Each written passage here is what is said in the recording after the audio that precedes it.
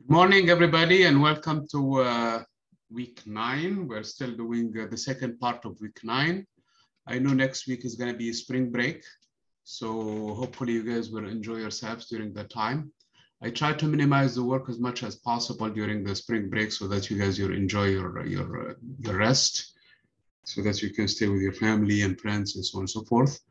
And we will resume after the spring break, basically. I think we will be done with chapter 40 by the end of the day today. And we should be ready for the exam in terms of the materials and content. However, the exam is not going to be immediately after spring break, so I think we need to have it the week after. So that is basically how the plan was originally, I think, and this is how we're going to stick with that plan. So this is the overall thing. So again, the chapters covered in this exam are four chapters, just like the first exam, 37 through 40. And so that's the in terms of content.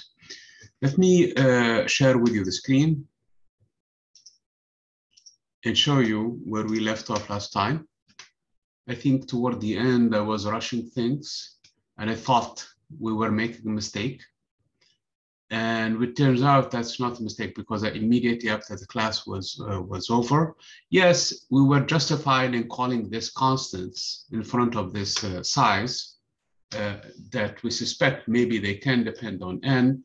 And that's what really threw me off, because at the end, in the rush of things, bn is clearly independent of the integer n, because from this integration, I will have an n pi canceling the n pi.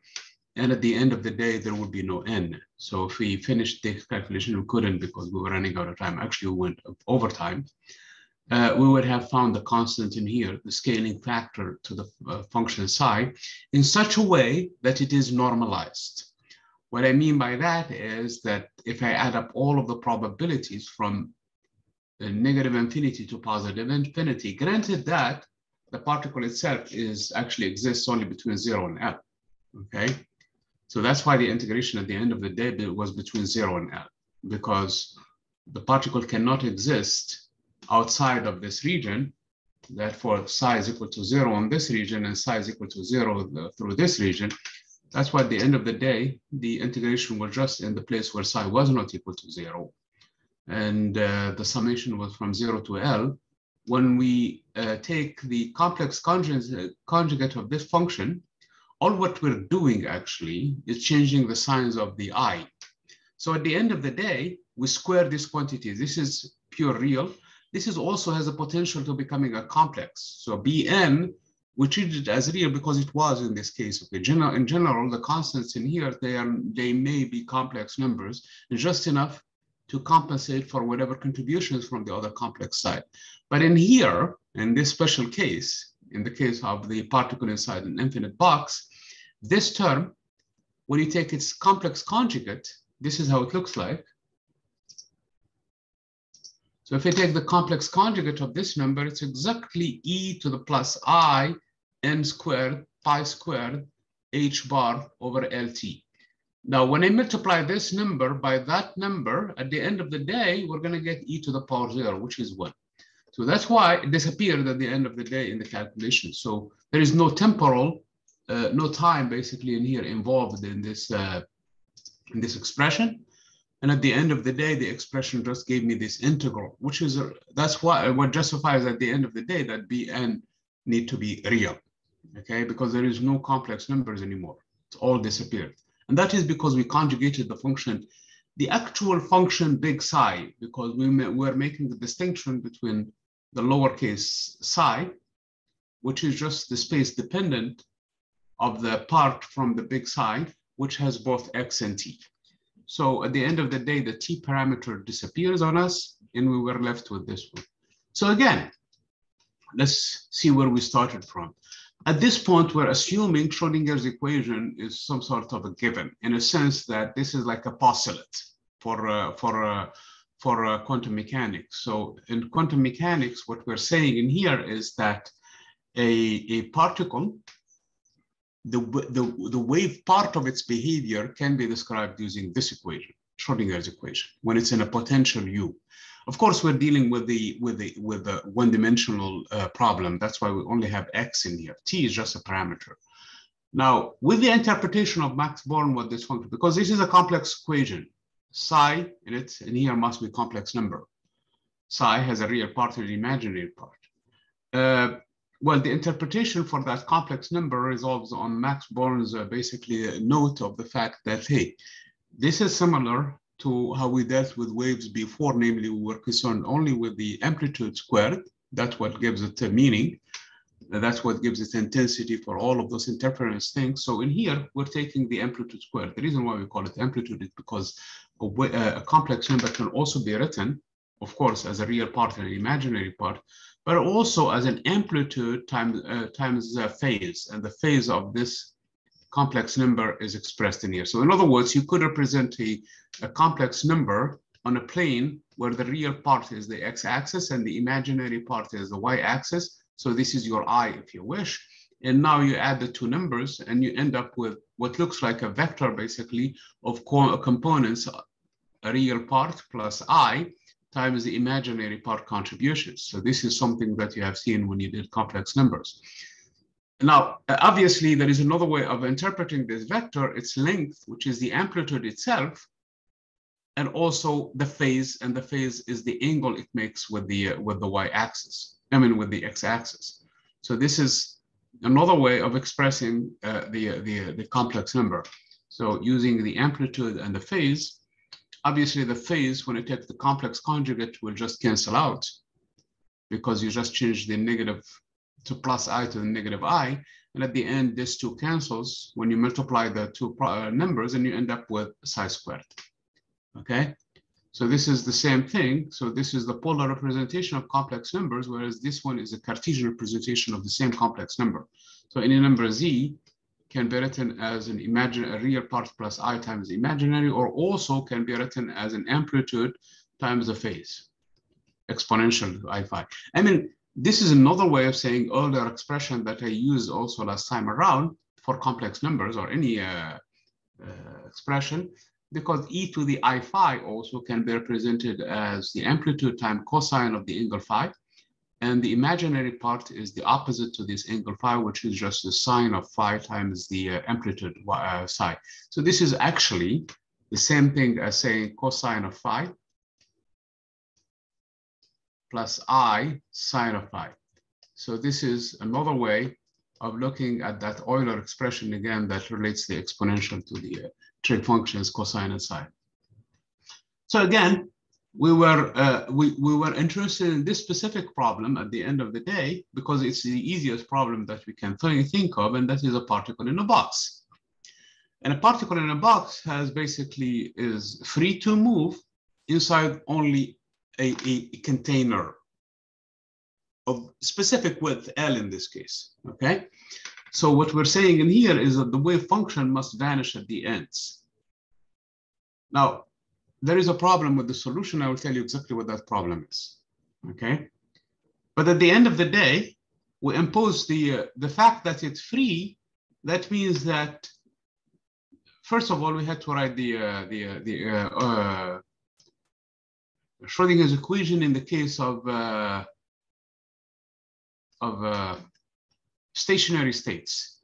What I mean by that is that we separated the variables x and t into a small psi of x, and the behavior with respect to time is just a cosine and a sine. So remember that this is Euler expression. This is a cosine and a sine. So it's like a wavy thing in terms of time. And the behavior in terms of the spatial time can be any function you can think of. It turns out to also to be a cosine sine function in this case, trig function. So again, we went through this is how the function look like now. I mean, the equation look like now for the case of the time independent. There is no time in here. And so the derivatives become just straight derivatives. So this is the time independent Schrodinger's equation that we were interested in studying for the case of the infinite well, or a particle in a box, okay? It has the same thing in here. It's like a well that has an infinite depth. So this is called also the infinite well problem.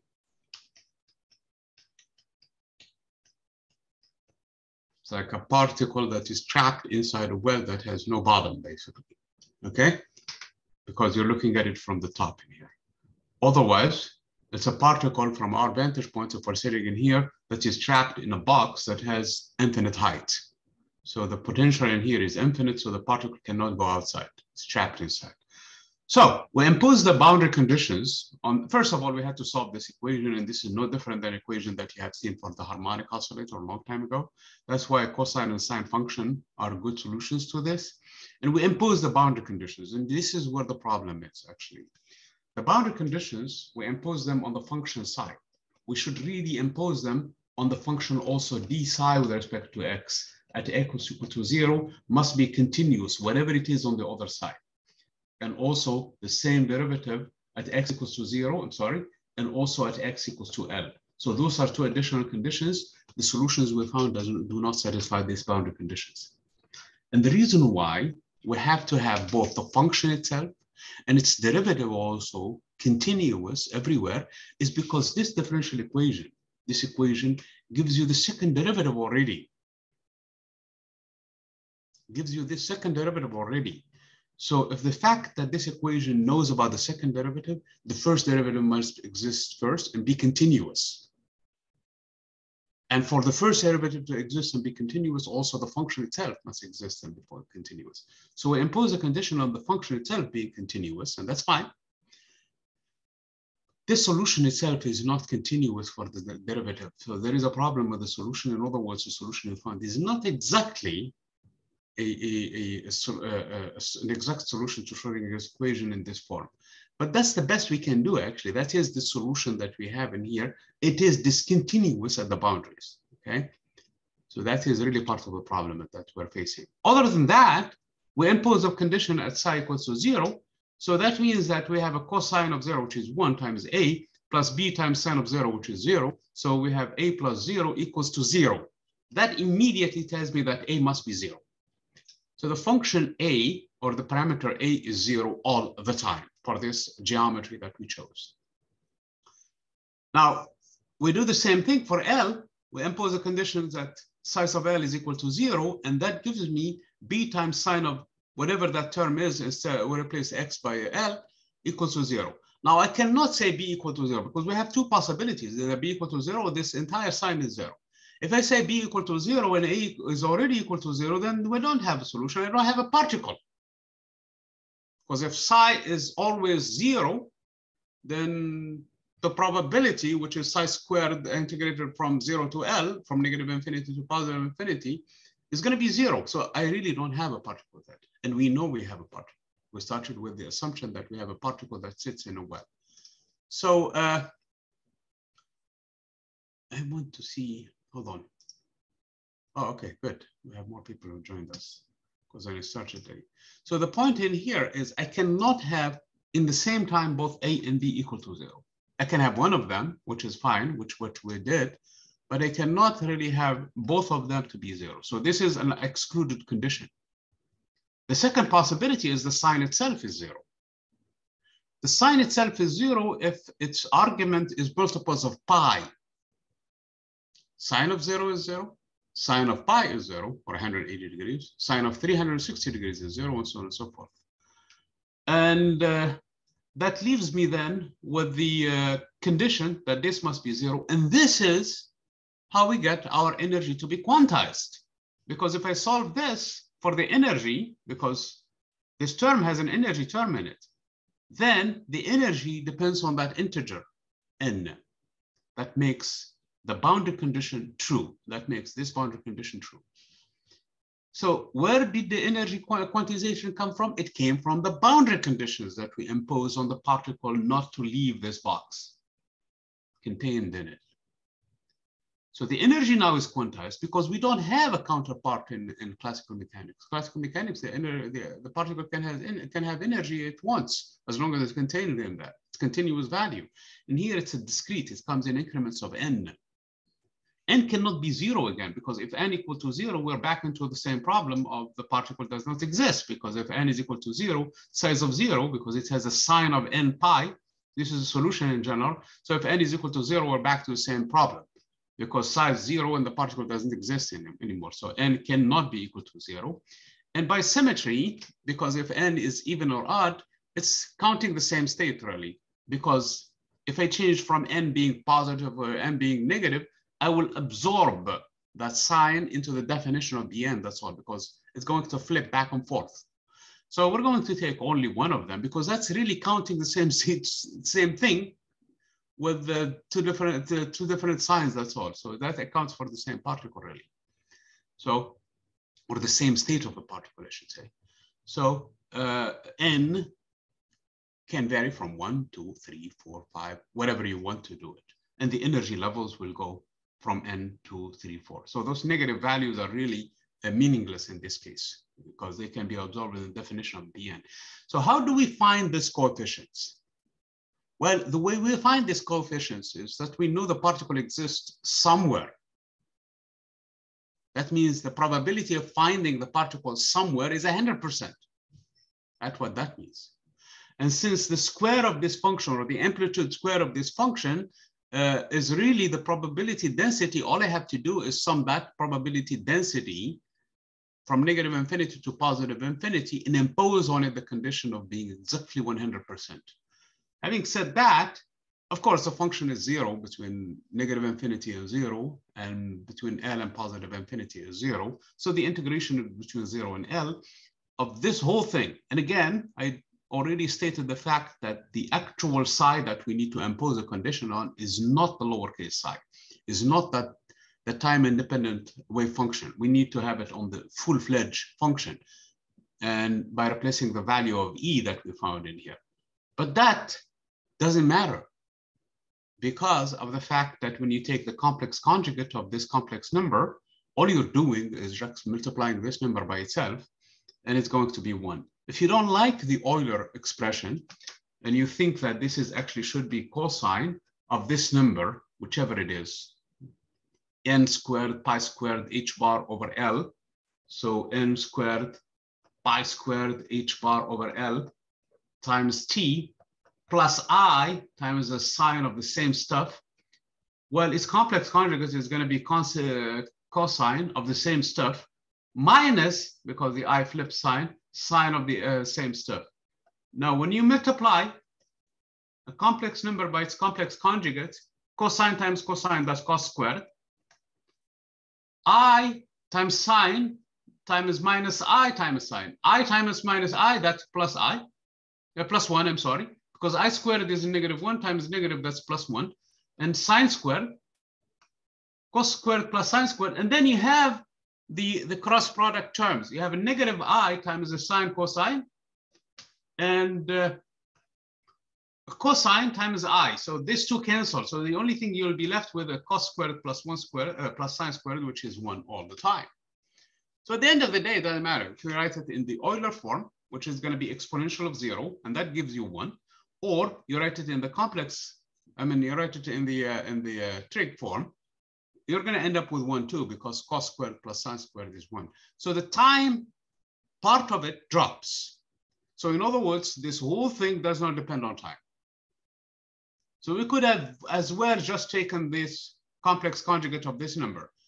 And I warned in the beginning that this b might be a complex number, because in general, this function psi itself is complex. So its coefficient in general could be a complex number. But because of the fact that we ended up with a real equation at the end of the day, there is no need for it to add a phase to it because it's really not there. So the phase is 0. Well, now it's just a matter of integrating this expression. There is an identity that you have seen from trig functions. Cos squared minus sin squared is equal to cosine twice the angle. You can replace the cos by that same expression, 1 minus sine squared. So it's going to be 1 minus 2 sine squared is equal to cos 2y. And then that means that cos squared is just equal to 1 minus cosine twice the angle divided by 2.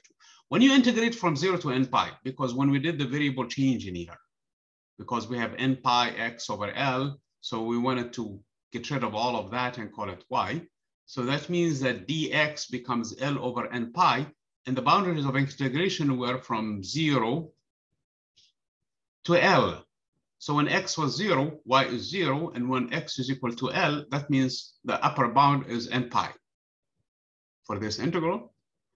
And we're taking it for any function psi n, because we're trying to normalize them one at a time. And there are a bunch of them. There's an infinite functions now. We were hoping to find one, and we found one that depends on n. And n can be 1, 2, 3, 4, whatever number you like, okay? So at the end of the day, we integrate it. And the integral of a cosine is just a sine. Negative cosine is a sine, actually. And divide by this argument. So it's going to be sine of 2y over 4. Well, at y equals to 0, this is 0 because sine of 0 is 0. At y equals to n pi, the sine of 2n pi is also 0. So this term drops when we integrate. And you're left with the integral of 1/2. And the integral of 1/2 is 1/2 times y, bound between 0 and n pi. Of course, this is equal to n pi over 2. Okay, here's the deal. Then what this says is this integral itself is n pi over 2. So bn squared times, don't forget we have an L over n pi to begin with, that we took it from the change of variable, times the result of the integration, which is n pi over 2, is equal to 1. Cancel the n pi and n pi. So the b's do not really depend on n. That's what I was really, at the end of the day, we were tired. I was tired, actually, and I thought this might be a mistake, but it is not. So the b's, then, in general, they are independent of n, and they are inversely proportional to the square root of the width of the well. Okay? And that's necessary, because if I integrate these functions, I'm going to square them. So I'll be living with 1 over L.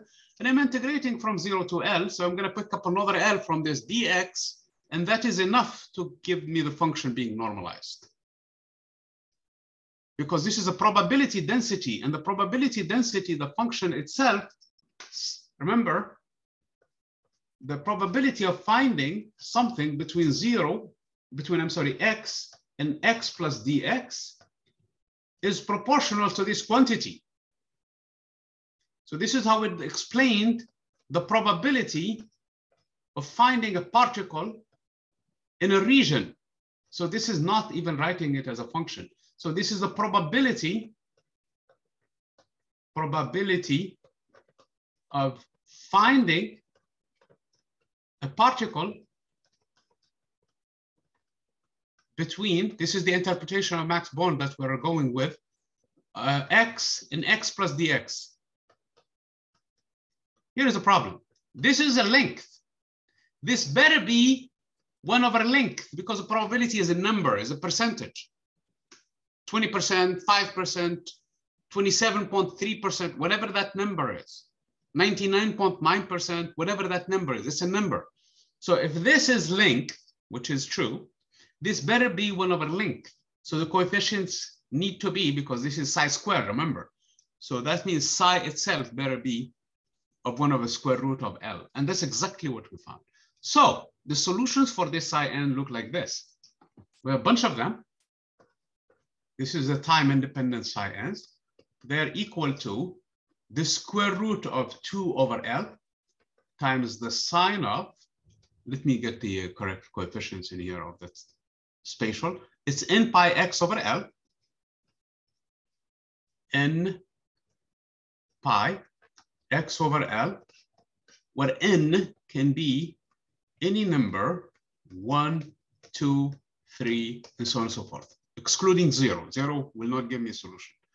The other thing in here that we found is that the energy that corresponds to each one of these n's is proportional to the number n squared times E naught times some fundamental unit of energy, which is equal to, I mean, this might be confusing, this E naught. So I'm going to call it EF, fundamental, because it might give you the assumption that this is E times, if you wish, for n equals to 0. And there is no n equals to 0 in the solution. So I'm going to change the name. The fundamental grain of energy, the fundamental unit of energy is this coefficient, pi squared h bar squared over 2 ml squared, pi squared h bar squared over 2 ml squared. Okay, here is a trick. Remember, you have pi squared times h bar squared. Remember that 2 pi, h bar is the same as h. So pi squared h bar squared is really h squared over 4. So I can write this same expression as h squared over 8 ml squared. So this is another way of finding it in the literature also for this particular problem. So this is the solution to a particle that is trapped inside an infinite well. Solution of Schrodinger's equation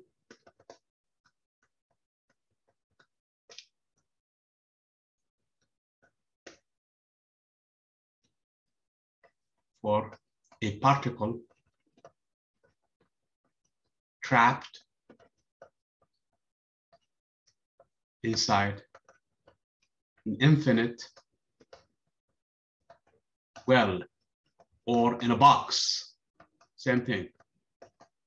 I mean, it doesn't make sense to call it a box now, but later on when we deal with it in 3D, we're going to call it a box, a real physical box. Okay?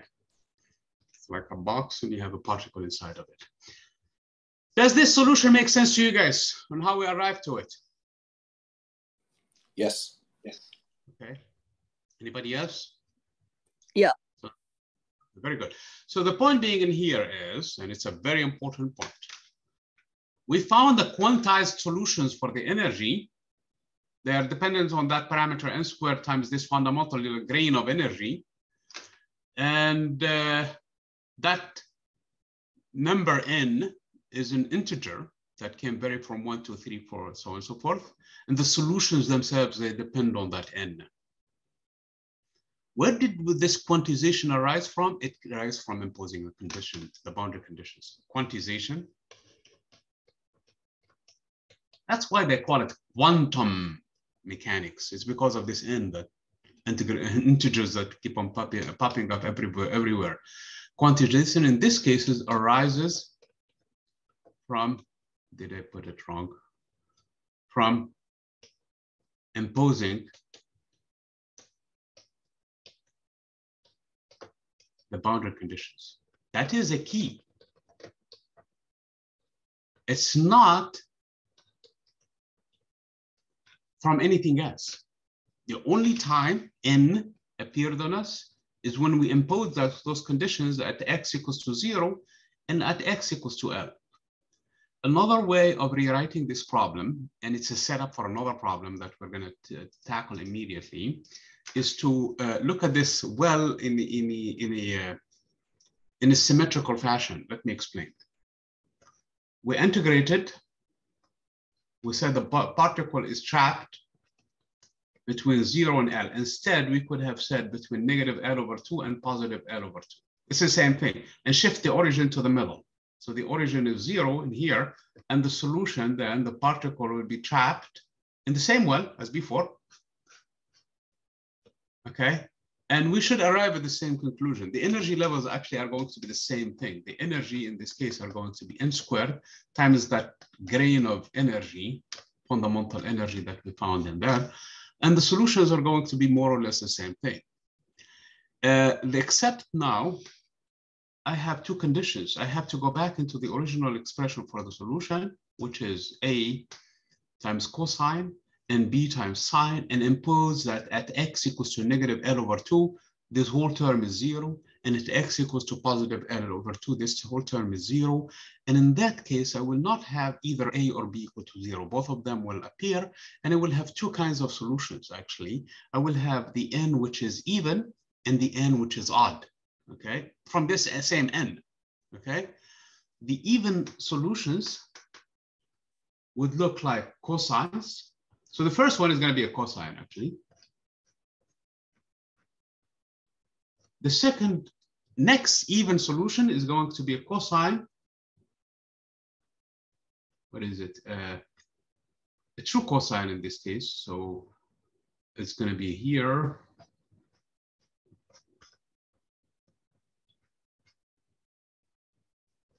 trying to draw it. It has to be 0 in the boundaries. It cannot be open, okay? And so on and so forth. So these are the even solutions, meaning that they match from one side to the side. The cosine will do that.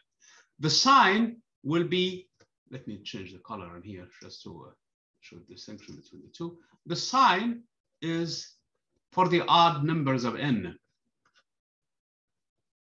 And the next mode will have basically 2 wavelengths and so on and so forth.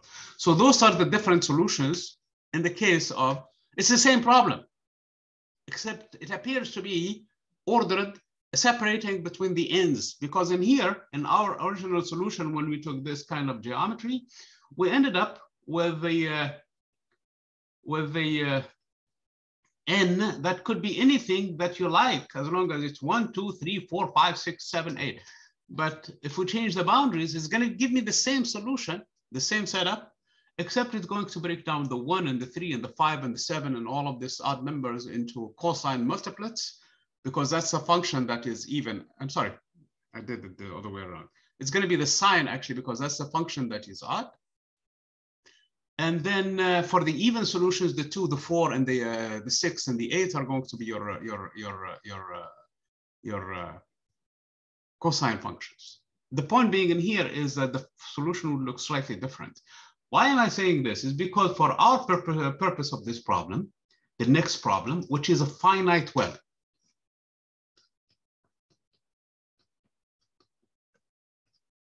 The math is a little bit more complicated, so I'm going to go briefly in describing the solution for it. For a finite well, it works better, actually, to have the second geometry I just mentioned in here. So now the height of the well is not infinite. So it's actually U naught. Remember earlier, we had infinity in here. And the particle, again, it's better to be treated in this well, where there is a perfect symmetry in here at x equals to 0, okay? So the particle now, if it has, remember, let's rewrite the equation first of all, Schrodinger equation. So U as of x, as a function of x, is equal to U naught when x is less than negative L over 2. And it's equal to 0 when x is greater than negative L over 2, but less than L over 2. And it's equal to, again, U naught when x is greater than L over 2. So this is a particle that is in a finite well.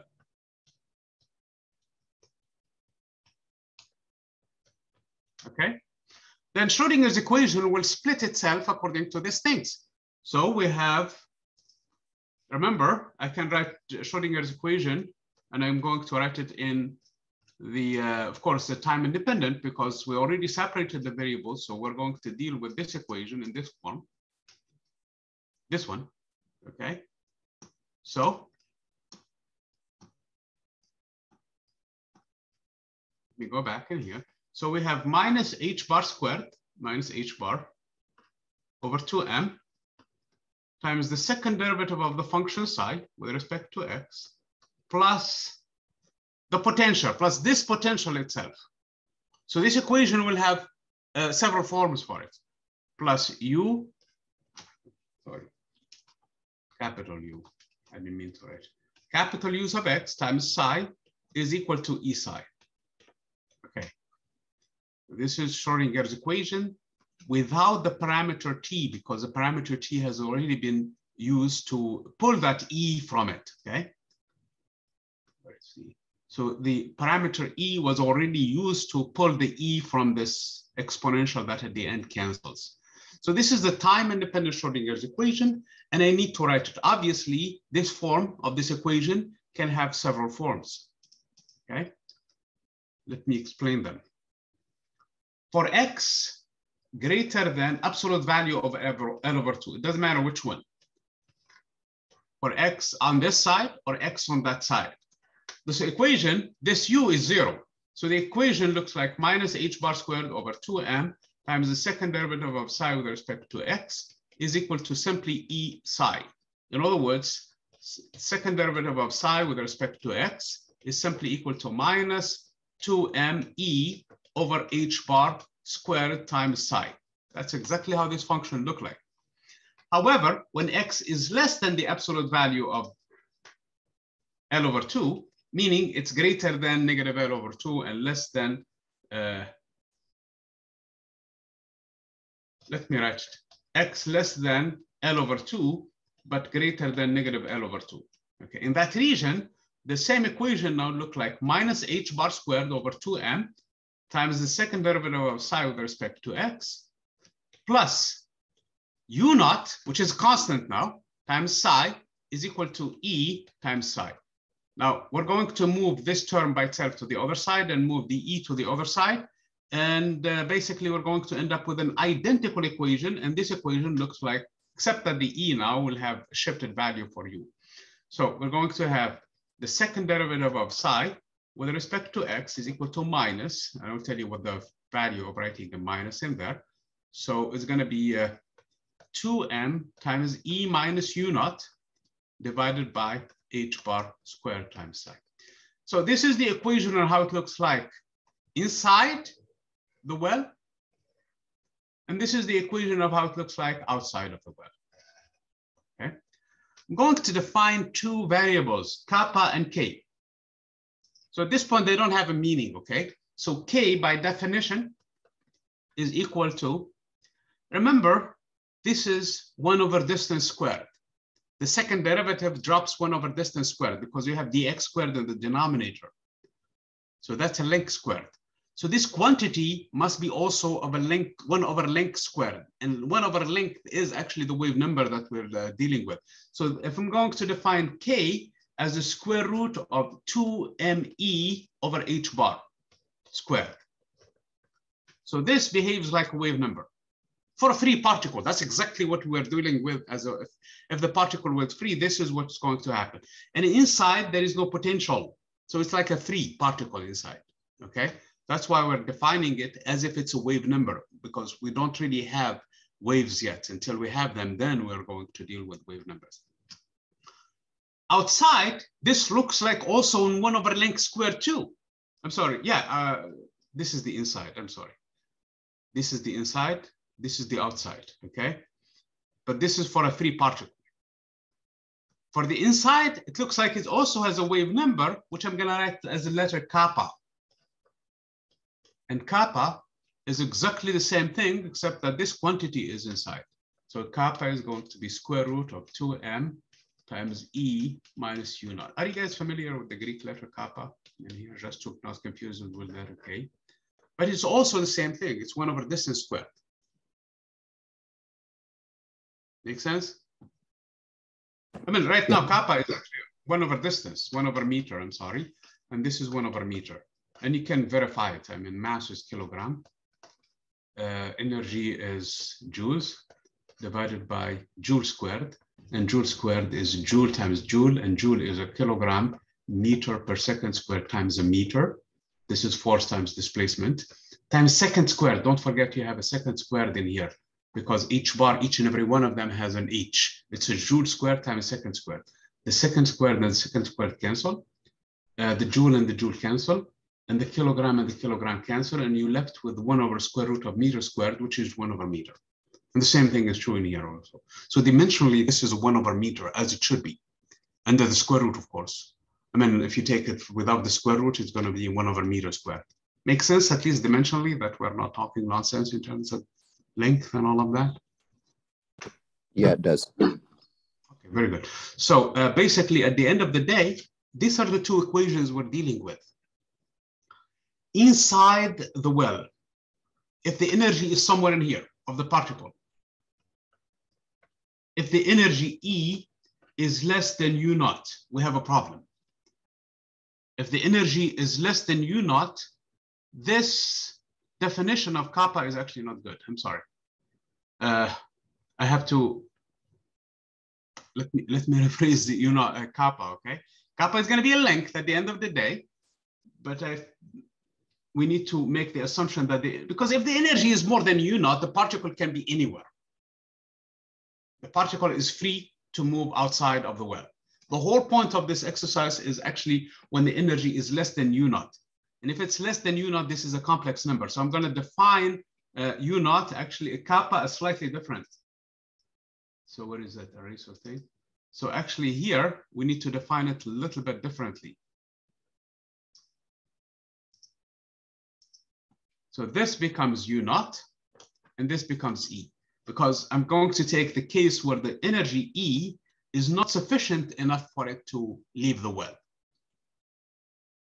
Okay, so this is the assumption that we should have started with, that the energy, you don't have enough energy, because it's a particle that is still inside the well. For that, its energy should not be higher than U naught, because if it's bigger than U naught, then we're back to the particle that is free to be anywhere. In that case, in here, probably is going to, this is no big deal then for it. Okay, so this is actually how kappa is defined. Okay, kappa is defined as square root, because we're assuming that E is less than U naught. For that, for this square root then to make sense, we really have to make U naught minus E and not the other way around. Did everybody make that correction for kappa? Yep, just it right now. Very good. How about everybody else? Is you guys following so far? Did you catch where the issue was going to arise if we kept that definition for kappa? You guys are still here? Okay, somebody chatted. Okay, Natasha is awake. Very good. Thank you very much, Natasha. Okay, sorry. Okay. Okay, I know that you guys are following, so make sure that you guys you write these things and basically go through the steps, because sometimes it's kind of I mean, if you're not careful enough, and this is exactly what happened to me here, you could get into trouble very quickly. Okay, so the energy really needs to be somewhere in here to see that the particle is inside the well. So its energy is less than U naught. And if that's the case, then kappa doesn't make sense to have it an imaginary thing in here. I know we're saying that we're dealing with complex numbers and things like that, but hey, at the end of the day, we're going to do measurements, okay? So this is kappa also has the same dimensions, which is the 1 over length, because this is still, the difference between energy is still in joule. Anyway, here is the deal though. This is almost like a particle in the well, especially if U naught goes to infinity, in an infinite well. But if U naught is not exactly infinite, then we have another situation. If we follow the same rationale as we did before, and I'm not going to do it because it's long and tedious, unless you're going to be really majoring in physics or chemistry, you will see that this calculation can get very complicated. But I'm going to give you what you're going to find, okay? You're going to find again a cosine and a sine in this solution. You're going to impose that it's a cosine and a sine because of the fact that this is the solution. This is the equation. This is the harmonic oscillator. And this will for sure have solutions of the form, let me change the color, will for sure have solutions in this case of the form A times a cosine of this number, which we just called it K, by the way, of this Kx plus B times sine of Kx, where K is the way we defined it in the bottom. This is K, okay? However, here, this difference is positive. Remember, E is less than U naught. So really, I should write this equation now as a second derivative of psi with respect to x as simply equal to a positive 2m times U naught minus E divided by h bar squared times psi. And this is exactly what kappa is, squared, of course. So this is kappa squared psi. The solution for this equation is exponential. The solution for this equation, it blows up in a sense that you have two psi's. Psi could be something times the exponential of minus kappa x plus something times exponential of negative kappa x. Sure enough, if you sub for this one, plus. So let's say constant C1 in here and constant C2 in here. Okay. If you take the first derivative, you're going to drop a negative kappa in here and a positive kappa in here, okay, for these two solutions. If you take the second derivative, you're going to drop another negative kappa. Multiplying by the negative kappa is going to be kappa squared. So the first derivative will drop a kappa times the exponential doesn't change. This will drop a positive kappa. The second derivative will drop another negative kappa times the negative kappa that exists before, and then here is going to drop a kappa times the negative positive kappa. So this is going to be kappa squared, and this is going to be kappa squared. You take it out, and this term doesn't change. So this is indeed a solution just by substitution. Now here is the trouble with the solution. When x goes to negative infinity on this side of the well, when x goes to negative infinity, this exponential blows up because exponential of negative infinity is infinity. So on this side, I'm going to choose C1 to be exactly equal to 0. So I'm going to say on this side, the solution should be then psi on this side, on the negative side, if you want to call it that way, of x must be some constant c times exponential of a positive kappa x. So when x goes to negative infinity, this goes to 0. And the reason why we worry about infinity is because I need to do at the end of the day that integral. Remember, for the normalization, and an integral of infinity is going to blow up. So we cannot have a wave function that is going to go to infinity. That is impossible. Because at the end, remember, the interpretation is psi squared dx must be 1. From negative infinity to positive infinity, the entire quantity has to be 1. So if it goes to infinity on this side, with this solution, the only way for it to be acceptable is to make that coefficient exactly 0. Then we're fine. Then this exponential is going to be fine. On the positive side, though, you have the problem reversed.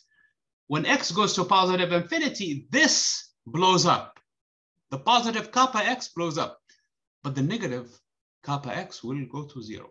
So on this side, now we're going to say the solution must be on the positive side of the well. The solution is going to be exponential of a d times exponential of minus kappa x. So here is the deal. We have 3 solutions then. I'm not going to do the whole math, but I'm going to just show you basically what's going on. So on the negative side, so psi of x, then here is the solution. On one side, it's c times exponential of a positive kappa x. On between, it's a times cosine of kx plus b times kx, sine of kx. This is for x less than negative L over 2.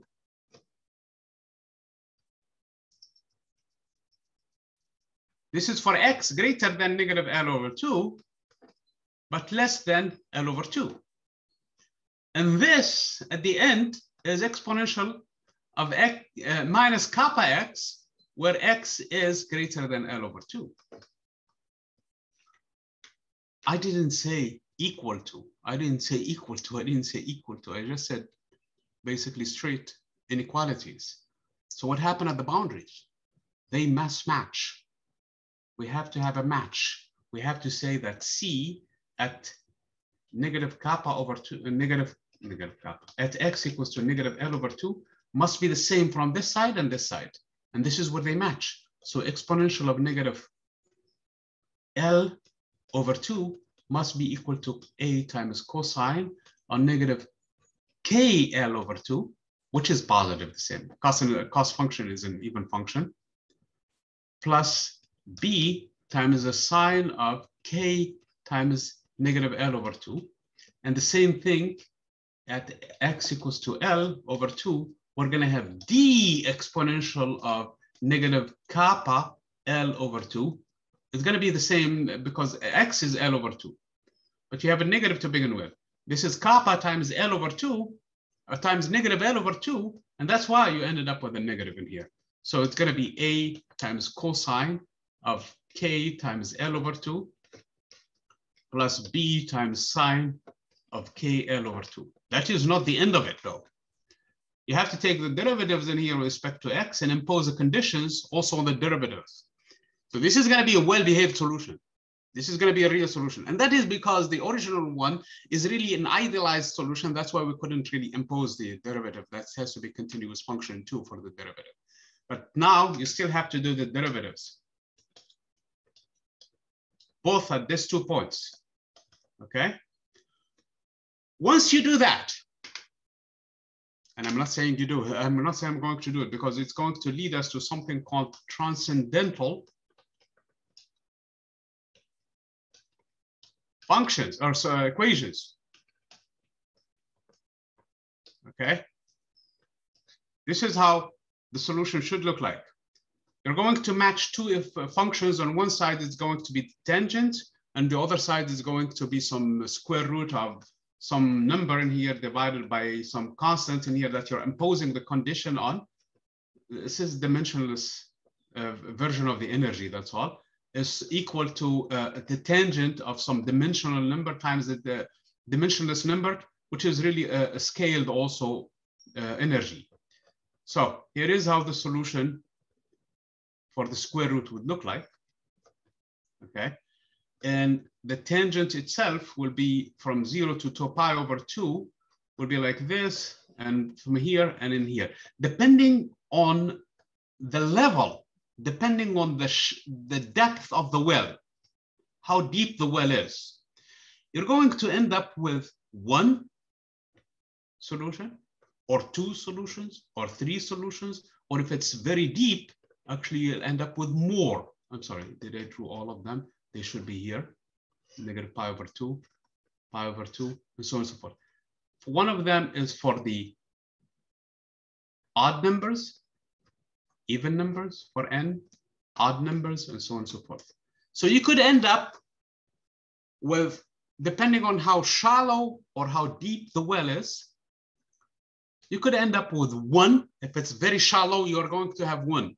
So if this well is very, very shallow, that means that the energy U naught is very, very close from 0. Then in that case, you're going to end up with only one solution. So you're, no matter what, you're going to have one solution. If it's deeper, then in that case, deeper compared to what? Remember that E fundamental? That is the comparative term in here to the first energy level for an infinite well. That is the comparative term in here.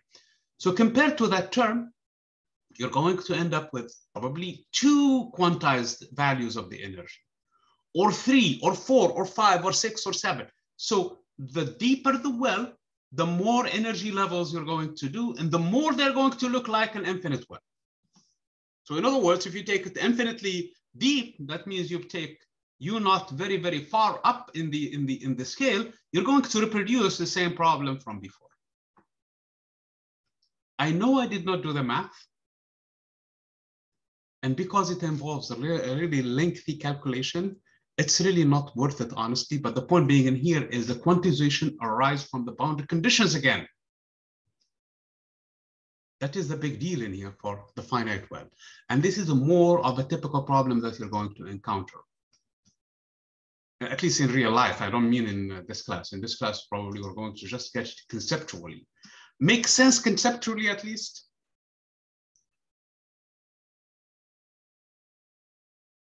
Yes, no, maybe? Yeah, yes. So could you just explain on the graph about the odd and even one more time? Okay, you'll end up with 2 sides of the same equation. That's why we call them transcendental equations, because of the fact that they are involving 2 kinds of different functions. On one side, you have a trig tangent function, and for the other one, actually, there is a cotangent function for the even ones. And the other side, it's actually square root of some function, and you're going to match them to see where they intersect. So you're finding the solutions numerically. So you draw one graph, which is the one side of the equation, which looks like this. So this is the one. And on the other side, it's just the tangent or the cotangent drawn between 0 and pi over 2, and between pi over 2 and pi, and between pi and 3 pi over 2, and so on and so forth. Depending on how well this square root on the other side, you're going to end up with different solutions.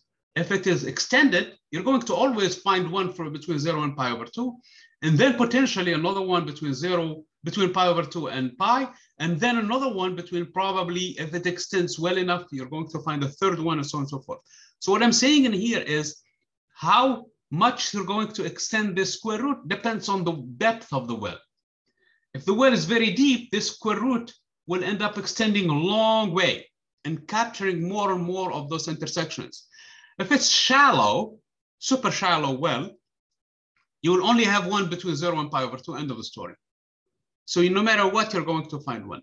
I'm not trying to, honestly, I'm not trying to get into the depth of the math for it, because we would require that to have a numerical calculator with us, and I have Mathematica, I don't have it open, but we could potentially get into that, okay? But the point being in here is, and this is the essential 2 points that you need to take from this discussion. First of all, it's still the same boundary conditions, albeit now they are a little bit complicated, that involve both the function itself and its derivative, and the function itself is complicated, okay? It has several definitions. It's exponential on one side and cos and trig functions on one side, on the other. That is because the energy level is just high enough to make that this one is oscillating for a wave function, and this one is high enough actually for it to be just an exponential decay. So in other words, this is how the solution really would look like. For an infinite well, remember, the first solution was a sine of pi x over L. This is for n equals to 1. And this solution, of course, when I write it this way, we wrote it from 0 to L, okay? From 0 to L, it was 0 here, and it was 0 here, and it's just half a wavelength, okay? For this case, we're drawing it actually with a different definition, from negative L over 2 to positive L. It's the same wave function. The point being in here, it vanishes immediately here at the boundaries. Now it doesn't vanish at the boundaries. It has actually developed a tail, and that tail is that exponential decay. So in here, right now, the solution would look like this. And it's decaying exponentially, because when x is negative, this goes to 0 quickly. And the same thing, when x goes to positive, this has developed a tail and also goes in the forbidden region classically. A particle in classical physics, if you throw a tennis ball in here and bounce it, no matter how much energy, as long as its energy is not higher than the height of the well, then it's going to be trapped. It's not going to end up in this forbidden region or this forbidden region. So this is classically forbidden. But a wave function has this exponential tail that develops on both sides. In the forbidden region that was completely forbidden in classical mechanics, this one is somehow, this wave function that was a sine and a cosine before, now has an exponential tail that decays exponentially. So this is the point that I'm trying to get into it. And the math for it is a little bit nasty and involves this continuity functions for the function itself and its derivatives. And once you find it, you're going to go through this thing. I promise, if you're going to major in physics, you're going to see this equation when you take advanced quantum mechanics. If you don't, then just understand the following, that it's the boundary conditions that came up with the quantization. In other words, it's the boundary conditions that gave us the discrete values of these energies. And you will always have one, no matter how shallow the well is, okay? And the second thing in here, and I did not really give the formula for it because it still involves some values from this solving this equation, but it's actually going to be slightly less than the energies that we found. They're all scaled with that E fundamental. Remember, that's h bar squared over 8ml squared, or pi squared h bar squared over 2ml squared, whichever way you write it, but slightly off than the one for the infinite well. And the biggest deal now that we see this tail developing from both ends, that the wave function penetrates in otherwise forbidden regions in classical mechanics. Make sense? Yes. Okay. How about the rest of you guys?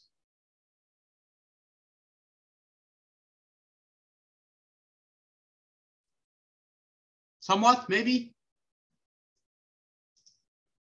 Okay, very good. Thank you very much, Natasha. At least I have you with me here. I don't know about the others. Okay, listen, there is another problem actually. If we're going to take the well and flip it backward, and now we're going to have a wall. Particle encountering a wall. Okay, so this is, we're still taking the well now, we're going to flip it backward and make it into a wall. I'm going to, from the get-go, assume that the wall has a finite width. So Here is a particle. This is a free particle, by the way. It's a free particle, but all of a sudden it encounters a wall. I'm getting my A and E confused now. I'm going to have it of finite height. I cannot draw straight lines for some reason in here with this pen. So here is the height of the well is U0. The width of the well is L. So from 0 to L, the particle is coming in here. It has a wave function. Remember, a free particle is just those cosines and sines that we discussed before. It encounters the well. And I'm going from the get-go assume that it has energy E less than U0. Okay? So on one side, it's free to exist. This is the incoming particle. So I'm going to assume that it's incoming from here. So it's going to have a wave function. That is a sine and cosine.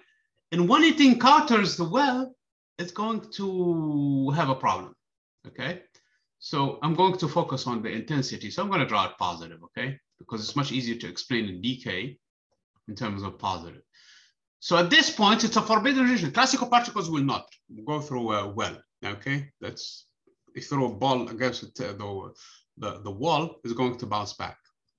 In quantum mechanics, again, because of that tail that develops, it will have a tail. And that tail, if it's long enough, it's going to extend, it's going to decay until it reaches the forbidden region. So part of the wave is going to be reflected. Okay. Part of the wave is going to be reflected. So I'm going to draw the reflection in here. Where is that? Oh man. It's going to be reflected, I'm sorry. With a less amplitude. So I want to draw the, so let's draw the reflection with another coefficient in here. So part of the wave is going to be reflected back. Obviously, part of energy is lost through this transmission in here, okay? And then the other part is going to show up on the other side, transmitted, albeit with a smaller and smaller amplitude, depending on how much energy E it has versus U0. If it has high enough energy close from U0, it will have a better chance of having transmitted version of it. So basically penetrating the wall and going through the other side. If it has less energy, it has less chance of being transmitted on the other side. It will be mainly reflected, okay? So this is this is actually called tunneling. This is only quantum mechanical behavior, tunneling. So classical particle will never tunnel. Think of, for example, the riding the roller coaster as you're going from a high to a point to a low. So you have enough kinetic energy as you hit this point that you're going to lose enough kinetic energy, and at the end of the day, you're going to overcome this barrier and come back in here and so on and so forth. So as long as you start with a higher kinetic energy, you can always make it on the roller coaster. There's no problem with it because your initial energy is mg, this much height. So when you reach this point in here, all of that energy, mg times this difference height, has been converted into mv squared. Now we have enough energy to overcome the second height in here, h1, because of that fact. But this is what's going on in quantum mechanical systems. If you take the same picture, a particle that starts with, let's say, for example, with this much potential energy, and if you have a well that looks like this, for example, it has the potential to make it in here from here, because if you do the same analysis in here, 1/2 of mv squared is equal to mgh, but this h is higher. h2 now is higher than this height. So how does it make it? How come it's going to end up in here? For that, it looks like, if I write the conservation of energy, E equal to 1/2 of mv squared times the potential energy, it looks like, which is 1/2 of mv squared equals to that the kinetic energy in this case term, which is the difference between E times minus U. Well, look, The entire E is just this much. That's it. That's all of the entire energy. And the potential energy in this point is clearly greater than E. So it looks like the kinetic energy is negative in this region. So KE looks like it's negative in that position. So as if it has a negative kinetic energy. This is forbidden in classical mechanics because you cannot have 1/2 of mv squared negative. Yet this is what we're trying to argue in here.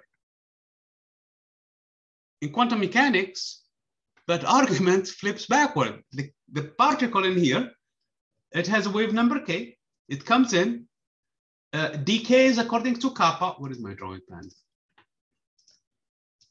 Decays at the rate kappa in this region. Remember, k has to do with the kinetic energy, with the 2me over h bar squared. And kappa, I just defined it as, because remember, u naught is greater than E, so it's going to be square root of 2m times u naught minus E divided by h bar squared. So it's going to decay at that rate, and then it's going to end up on the other side with another wave number, k prime, okay? K prime is equal to going to be square root of 2me prime divided by that number. If I take, and I'm not doing the math, okay? If I take, because again, I will have to write the psi function in here, which is a combination of a cosine and a sine. I have to write the function in here.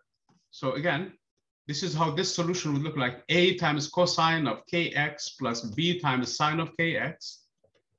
Here, it's going to be c times exponential of kappa x plus d times exponential of negative kappa x. And in here is going to be the new wave number in here that is going to be potentially another function in here, which is going to be E or A prime times cosine of K prime and so on and so forth. The point being in here is that I have to impose a condition of continuity on the wave function itself here and the wave function itself here. So I have to match the coefficients, number one. Number two, I have to continue also the derivatives because this whole wave equation is continuous everywhere for the second derivative. So it exists for the second derivative. So the function itself, psi, has to be continuous, and the function d psi over dx also has to be continuous. So I have to impose the conditions. Then I take the amplitude of the transmitted wave. So this is the transmitted over the incoming, and define the probability of transmission in this case. So T is the transmission probability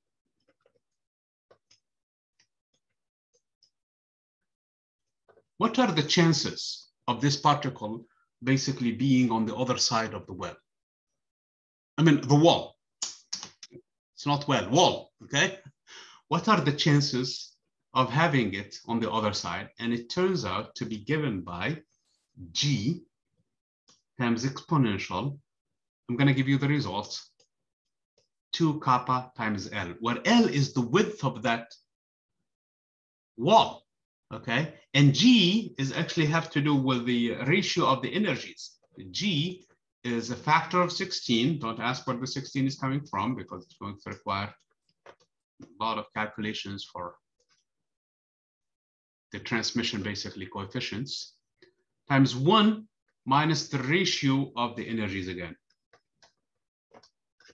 Okay, so this is the, remember kappa, I just gave the definition for it. It's square root of 2 times u naught minus E and divided by h bar squared. Okay, h bar squared is under the square root, by the way, okay? I know some other textbooks, they will write it as 2m times u naught minus E under the square root divided by h bar, and it's the same thing, okay? So you have now, so this is the transmission probability. What are the chances of this particle being on the other side of the wall? You do the calculation. Here is where it goes wrong, and I have seen it in my exams, okay? Some of my students in the past, I forgot the 2 in here, and they will find a high transmission coefficient. Because remember, that 2 makes a big difference. It's squared. That's what that means, okay? Because this whole thing is the amplitude of the transmitted over the amplitude of the incoming, and the amplitude has to do with the square of the wave function divided by the square.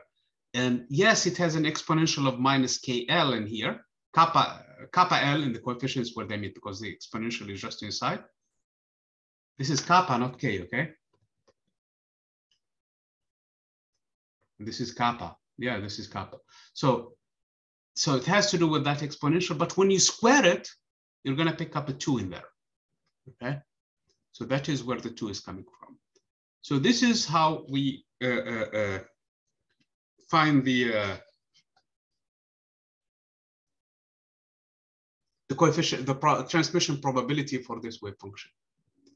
Now, let me ask you I mean, you might think that all of this sounds good and great, but what is useful for?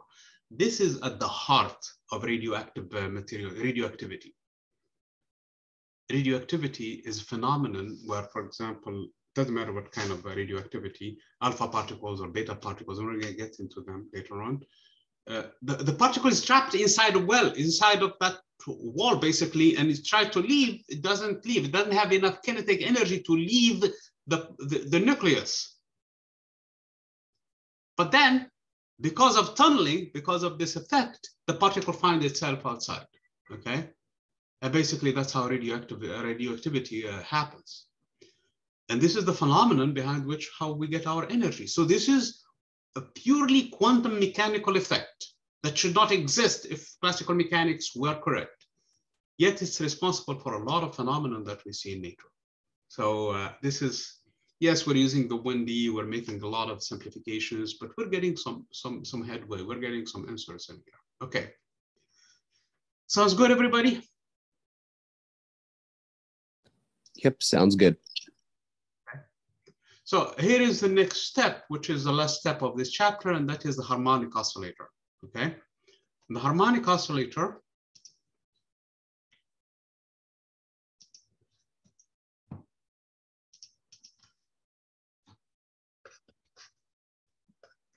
quantum harmonic oscillator.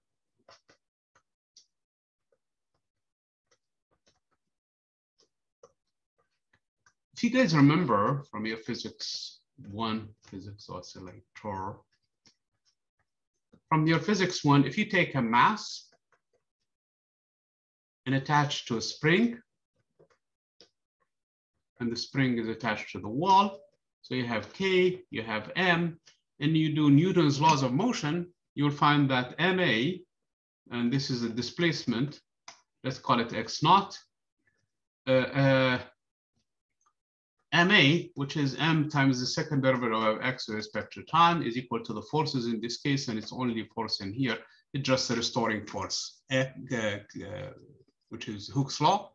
Then from here, you're going to find that this equation is of the form of the second derivative with respect to time is equal to minus omega squared times X, where omega squared is equal to, or omega itself is square root of K over M, where this K, not to be confused with the wave number, is actually the spring constant.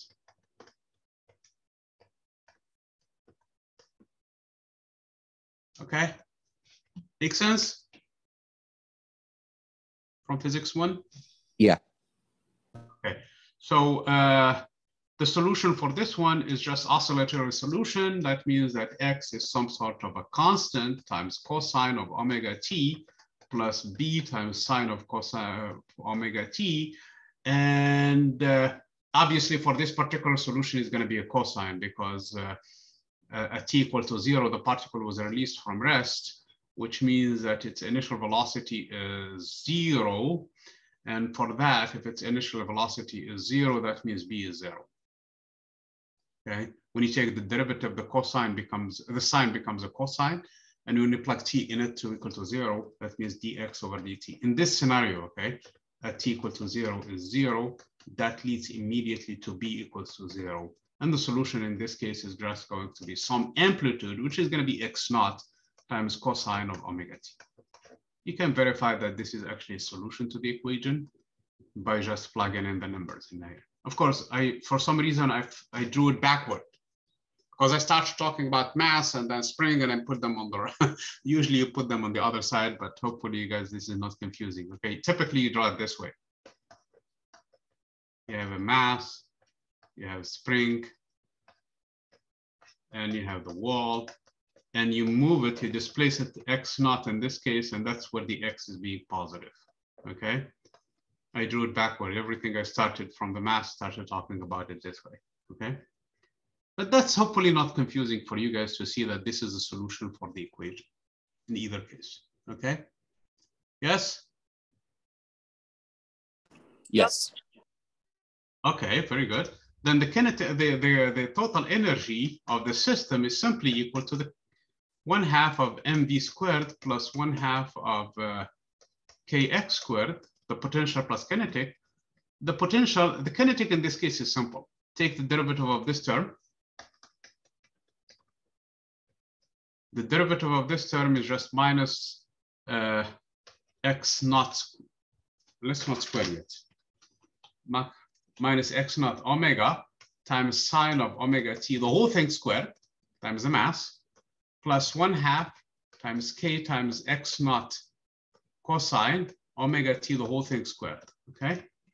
Well, I will have a negative squared that's positive, x naught squared, and x naught squared is going to come out, and I will have an omega squared times the sine squared, and I will have a k squared times theta, cosine squared, basically. So this is what we'll end up with, okay? E, so this is the total energy. The total energy is 1/2, and I have an x naught squared, which I'm going to take it, and I will be left with an m omega squared plus k times nothing, except, I'm sorry, I have a sine squared in here, omega t, and I will be left with a cosine squared of omega t times k. Yes? Sounds correct? X squared, x naught squared. I forgot to square this. X squared naught, because it's squared in here and squared in there. Correct, everybody? Did I make a mistake?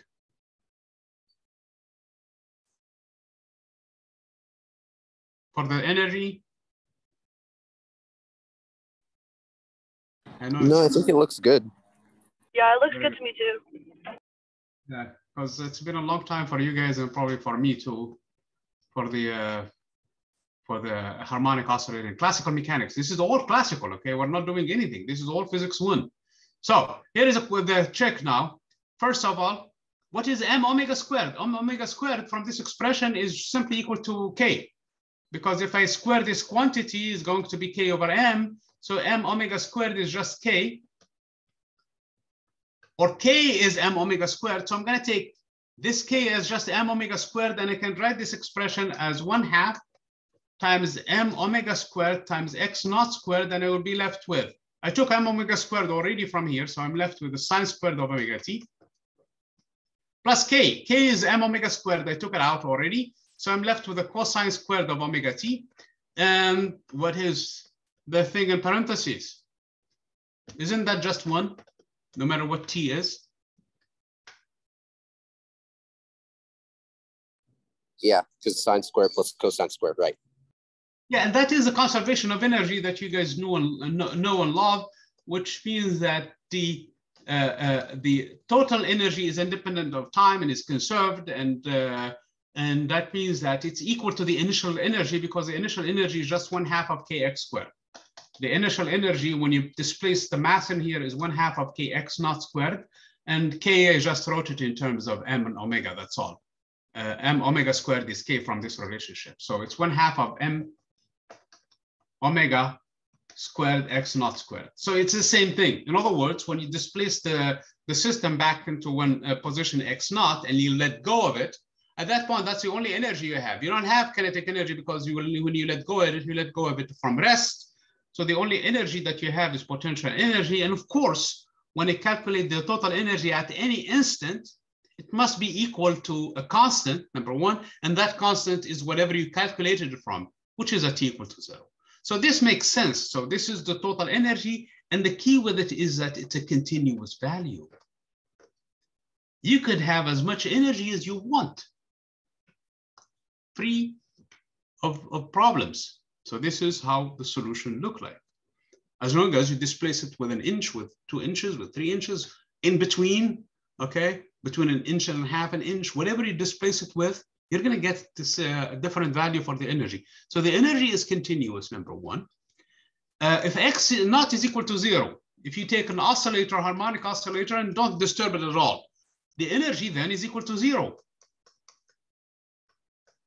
So a harmonic oscillator, minding its own business, not moving at all, in classical mechanics can have a total energy, not a kinetic energy, a total energy of 0.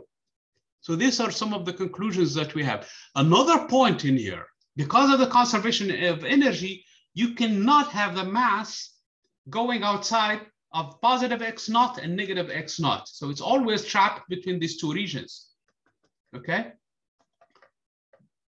So it goes to x naught and returns and come back from x naught and start to, so now you guys understand this point in here. It has, when you left it from here, it has potential energy and it has no kinetic energy. So it's going to start to accelerate and get more and more kinetic energy, lose more and more potential until it comes back to equilibrium. At that point, it has all of the energy is kinetic and no potential. So it's going to compress the spring and so on and so forth. So this is a frictionless harmonic oscillator. So it's going to oscillate between negative x naught and positive x naught. Make sense? Yes. Can it be, and this is the question, can it be greater than x naught? Could I find somehow the mass greater than x naught in a position outside of x naught? Is it possible classically?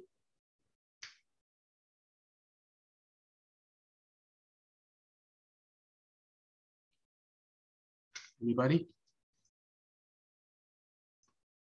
Let me draw the potential. It's much easier to see it probably through the potential. Here is the potential energy. This is x as a function of x. This is u as a function of x. The potential energy at x equals to 0 is 0 and is quadratic actually. It's 1/2 of kx squared. This is the function I'm trying to draw. Okay, for x being positive. So it's really a parabola. Okay, this is x naught. This is negative x naught.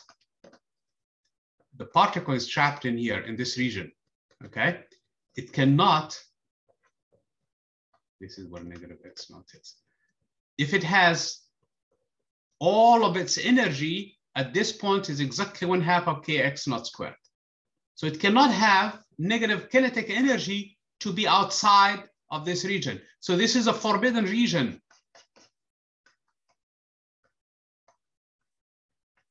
Okay, cannot exist outside of this region. Make sense? Yes. Okay, everybody else sounds good? From physics 1? Yes. Yes. Okay, very good. So here is the deal then. We're going to treat the same problem now, but from quantum mechanics perspective. So now we're going to say we have a particle that is inside a well, governed by this potential. U of x is equal to 1/2 of kx squared. Okay. So again, if we were to solve this equation, we're going to have negative h bar squared over 2m. I'm going to do straight to the time-independent Schrodinger's equation times dx squared of its wave function. So plus, first of all, the potential. And the potential is 1/2 of kx squared times psi is equal to E sub psi. Okay. The particle has a definite energy E. Remember, this is the energy in classical mechanics. That's how much total energy it has. But in here, I'm going to assume that they have somehow a particle that is inside this well again. And this well is also a quadratic well, but the particle has a definite energy E, and I want to find the wave function of this equation, okay? The wave function of this particle inside this well. Okay, again, we're gonna do the same trick as before. here is the thing. We're going to say the second derivative of psi with respect to x is equal to, when we move things around, first of all, the 2m in the numerator divided by h bar squared. I'm going to put a minus in here. So I'm going to have u, I mean E, not u. The energy E minus, no, did I put it in the wrong place? No, it's the other way around. If I have the minus in there. So I know I'm starting to, probably we should take 1/2 of kx squared minus E, okay, times psi. No, actually the first way around was correct. Sorry about that. Remember the derivative and E have opposite signs. So I really should have E to begin with. So it's E minus 1/2 of kx squared, the whole thing times psi, okay? So again, just this is an algebra moving things around. Here is the trick though. When x is very large, okay, then this number is going to dominate that one, and the solution for the wave equation should look like this. Because the energy is not enough at this point when x is very large. So this term dominates the difference. So I will have minus times minus 2m h bar squared times, in this case, k over 2x squared times psi. Make sense? Yes. Okay, so the solution now is not going to be well behaved at all for extremely large values. When x is small, compared to the scaling factor in here, and the scaling factor has to do with E, 2e divided by k in this case, okay? When x is very small, then in this case, this term can be neglected and we're back to the free particle. So we're back to second derivative of psi with respect to x is equal to minus 2me over h bar squared times psi. Here is the thing though, x can be anywhere in between those. So we really need to find a solution for this equation. And the biggest question first is the system going to be quantized? Obviously it should, because I said so. Because we called it quantum harmonic oscillator. So we better find the energy to be quantized. So where in the world the quantization is going to appear from? Okay, that's the first question. And the second question is, how does it compare to the classical harmonic oscillator? The classical harmonic oscillator has specific properties. One of them is the energy is always equal to 1/2 of m squared omega squared x naught omega squared x naught squared. That's the energy for the system. And the particle is trapped between these two setup properties for the particle. And then furthermore, the energy can be 0 if the harmonic oscillator is frozen, basically not in motion. And that is basically the properties we need to compare these two things. So we need to find a quantization for the energy. We need to find the wave functions, and we need to explain the comparison with the classical harmonic oscillator. This is critical for all kinds of phenomena involving molecules and how they behave and so on and so forth. So we'll try to answer these questions when we come back in about 15 minutes, around 9:45. Right now it's around 9:30. So those are the questions that we need to answer and hopefully do some applications for problems and be done with it. I mean, obviously the reason why I'm saying these things in here is the biggest issue is going to be the quantization itself, and it's going to involve some hard, complicated functions. But these things in here, the comparisons in here are going to be critical also for the discussion. Sounds good, everybody? Should meet in about 15 minutes, so around 9:45. Sounds good.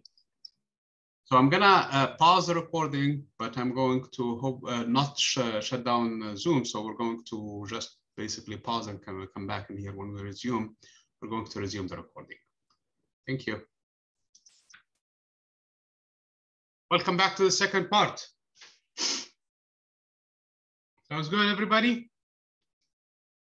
I'm super excited. Yep, let's do it. Let's finish it, okay? Okay, very good. So let's finish it. Let me share with you the screen to see where we're supposed to be. Okay.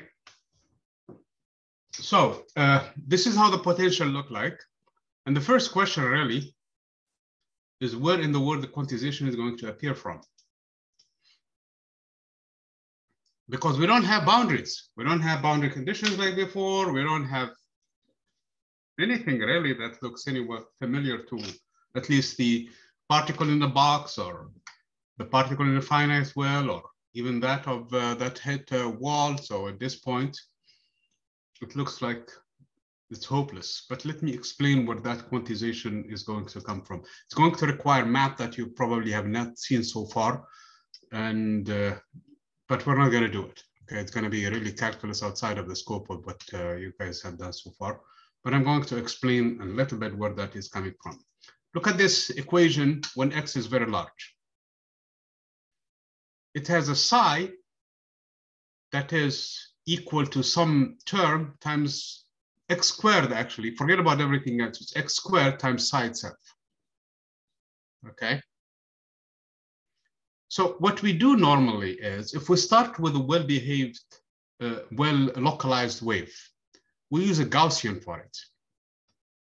If we do that, it's going to be something like this. Psi is going to be something times an exponential of some constants, which I'm going to just call alpha squared at this point, times x squared. Well, this is alpha squared is just for scaling purposes. The reason why, the exponential itself, I mean, it's going to involve some of these terms in here that you can clearly see in here. But just because the exponential does not have has a dimensionless argument. So if I have an x squared in here, which is in meter squared, I better have something that compensates for it. 1 over meter squared, basically, to compensate for that, to write it down. So this is just for scaling purposes. Just the wave function is some sort of a Gaussian, that the particle is somehow localized inside this well, inside this well, somewhere in here, because I know the exponential is going to go to 0 for both x going to positive infinity and x also going to negative infinity. It doesn't matter. The x squared in here will ensure that this wave vanishes everywhere else, okay? Except somewhere where the classical particle was supposed to exist. The classical particle was defined by this energy being exactly 1/2 of kx squared, or 1/2 of m omega squared x naught squared. So this is the position for the classical particle. So if somehow I trap my quantized version of this, or the quantum version of that, inside that well, then this is a good candidate for it. The only trouble with that is that this side in here, which I'm going to make some sort of a function f of x, because it could depend on x because of this combination, must be well behaved. In other words, f of x should not grow faster than how the exponential, in this case of x squared, drops. Because the exponential drops with far away distances. But this term might grow to compensate for that decrease, and you might end up with a solution that blows up anyway. And you don't want that, because at the end, you want the probability distribution from negative infinity to positive infinity must be equal to 1, because you know the particle exists somewhere. And if this solution were to blow up, this integral will go to infinity. And you don't want that, okay? So at the end, you would want a well-behaved solution in all. Here is the trouble. If you do an expansion, some sort of a polynomial expansion for this function f of x. So f of x will be some sort of f naught plus some constants. Let's call them a and b. Let's call them a1 plus a2x plus a. This is a naught, this is a1, this is a1. a2 of x squared, but that's because of it's much easier to follow this way, a3 of x cubed, and so on and so forth, okay? So an at some point of x to the power n, and so on and so forth. So this is some sort of a Taylor expansion of this f. what you want is the nth term in here to match with the exponential nth term so that the exponential nth term will dominate and will kill whatever this might potentially lead to a higher value. So this is what you want. You want the behavior in such a way that this function, first of all, could be anything that is finite. Let's say, for example, it terminates at A3, then the exponential will kill whatever is coming after, and you're fine. And the solution is well behaved. So this is really what you're after. If you do this, here is the trouble. And you say you would want to get rid of this ugliness, basically, that might show up. You will find a recursive. So you go back to the equation, this one, okay? And the original one that you start with, actually, with the E term in it, you start with that one, and you start expanding, okay? And you sub this function with it too. So you do this change of variable in here. So you're dealing with the function f. They call it the function p normally. So I just called it f in here because we're going to do a polynomial, and this is exactly what we did. So it's going to be a polynomial function of x, okay? So you're going to try conditions on that polynomial in such a way that this is well behaved. What you end up with is, depending on the index being odd, I mean even, A4 in here, or odd, and there is another A5 in here. Depending on that, you will end up with two cases. And when you look carefully at the ratio of any integer twice as much of the original integer, this is the term that is going to be leading, a 2/n ratio. And this is twice as much. As a matter of fact, this looks like it's going to have an exponential of twice this number. In other words, the solution psi itself is going to blow up anyway. So it's going to have an exponential of 2 times alpha squared x squared times the exponential of minus alpha squared x squared. And the one that you hope to kill is actually overpowered by this expansion. So you try to hide because you will end up with two solutions, actually, the original equation. You hide the ugly part. I did not write it. You hide it, hoping that the good part will come up. And then in disguise, basically, the ugliness will show itself back in this expansion again. So what you do in this case, you impose condition on this in terms that they have to vanish at some point. That's the only way. So this ANs at some point, they must be 0 at some n. Then at some n, I have to impose that, okay? In this expansion. And if I do that, then this relationship doesn't matter. Then AN plus 2, which is some number times that could depend on n, times AN, but this one has already been canceled at some point artificially. And if that's canceled, then any subsequent terms would be 0. So in other words, you terminate this expansion. Once you terminate the Taylor series, then the good term will take over and cancel the rest of it. This condition is the one that leads, because remember, it has the energy in it. This equation has the energy in it and has n in it. This is how the expression then will come out. The energy E will be quantized, and it's going to be n plus 1/2 times h bar times omega, where omega is that of the harmonic oscillator, square root of k over m, the classical omega. So this is where the quantization is coming from, by imposing well-behaved solution. Because you know that at the end, the solution has to be normalized. The particle exists somewhere, okay? Because of that, then this is how you're going to end up with a solution. The actual solutions themselves are going to be like this. Size of n is going to be some function in here of polynomials, actually, that depend on n, polynomials, times those exponentials. Let me write it down for the sake of argument. It's the square root of minus mk in terms of the terms in here. And I have x squared divided by 2h bar, okay? Where k is not the wave number, it's a spring constant again. I could write it in terms of the energy, but the point being in here is this is the general solution. And they have this x squared term in them that kills these finite polynomials. These are true polynomials. These are called Hermite functions.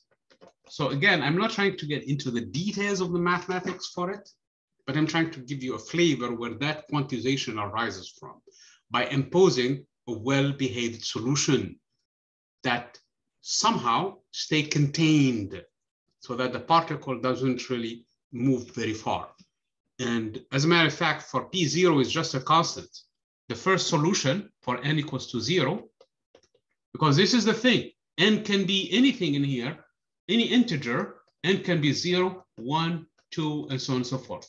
So the 0 that was not allowed in the case of the infinite well is allowed in this case, okay? And so for n equals to 0, the solution itself is some constant, which you can find from normalization, times this exponential itself, square root of mk squared over 2h bar. So this is actually a well-defined Gaussian, okay? Around x equals to 0. So that's where the center of the harmonic oscillator is. And the second one, psi1, is going to be some constant times x times the whole exponential, and so on and so forth. So these are called Hermite functions. So this is a special function. I mean, the whole thing is a Hermite function, not just the polynomials, okay? So this is basically to give you a flavor of where this thing is headed, okay? Where you get the quantization from. So it's not a boundary condition, but by imposing that the function be normalized, and you will find that the function cannot be normalized unless you impose on the nth term that this nth term terminate. For that leads to the energy being dependent on that n itself, where you terminate the sum. Obviously, for n equals to 0, we terminate it immediately for the leading term. And that's why you see the leading term, which is a naught in this case, which I wrote it as a c in this case, constant, okay? So that is basically what happened in here. Make sense a little bit? Yeah, a little bit. I think it just takes a little more time, to be honest. Okay, guys, okay, the bottom line is for the harmonic oscillator, the energy is quantized. That is what you're gonna need for your homework problems, and that's what you're gonna need for your exams, and that's what you're gonna take from this class. Okay, if somebody asks you about the detail, tell them, let me open a book on the Hermite functions, okay? Or let me Google it or something, okay? And usually we really, at least for this level of this class, we don't really care about this much, honestly, okay? But later on, if you're going to specialize, you're going to need it. So here is the energy levels. So if I go back into the well, the energy levels, they start from when n is equal to 0, they're 1/2 of h bar omega. Because if I plug in n equals to 0 in this expression, that's E0, or the first energy level, is not 0. And that is a big distinction from classical mechanics. Remember, classical mechanics can allow for E to be 0, the total energy of the harmonic oscillator to be 0, if it's frozen. This one, even if it's frozen, its energy cannot be 0. And the harmonic oscillator actually models the oscillation of the molecules inside and this is one of the examples that we're going to get into a solid or something. So when you freeze the solid and try to get it into the lowest energy possible, in classical mechanics, basically you could end up with a 0 energy, 0 entropy. That's what we discussed a long time ago. But in here, even at that level, quantum effects take over so that you cannot have an energy that is 0. So the entropy cannot even be 0 at that point, okay? So the quantum effects are really, really a problem in this case, because of the fact that the molecules themselves or the particles themselves cannot sit still, no matter how much your temperature is. So this is the lowest energy level. The second next energy level is going to be 3/2 of h bar omega, and so on and so forth. Remember, this is the E that we start with. So it's either this one or that one, or 5/2 of h bar omega, or so on and so forth. So those are the energy levels that you can have. You're trying to compare that to this number. This is a huge number. And I think this is one of the homework problems that you're supposed to have. So this is what we ended up with, that the energy levels are quantized, and the difference between the energy level, delta En, delta E, between the energy level, the next energy level, and this energy level is independent of N. If you put N plus 1 in here instead of N, plus 1/2 times h bar omega minus the previous one, this is simply going to be h bar omega, or HF. Okay, so the energy levels are independent of the number. They're fixed. In other words, this and this, the spacing between them is fixed. It's always this delta E. It's always h bar omega between the different energy levels. So these are some of the properties of the quantum harmonic oscillator, as opposed to that, and there is always the lowest energy, which is 1/2 of h bar omega. Okay, and the next one is 3/2, and so on and so forth. 5/2, I'm sorry, 7/2, and so on and so forth. All of these are the things that we were talking about.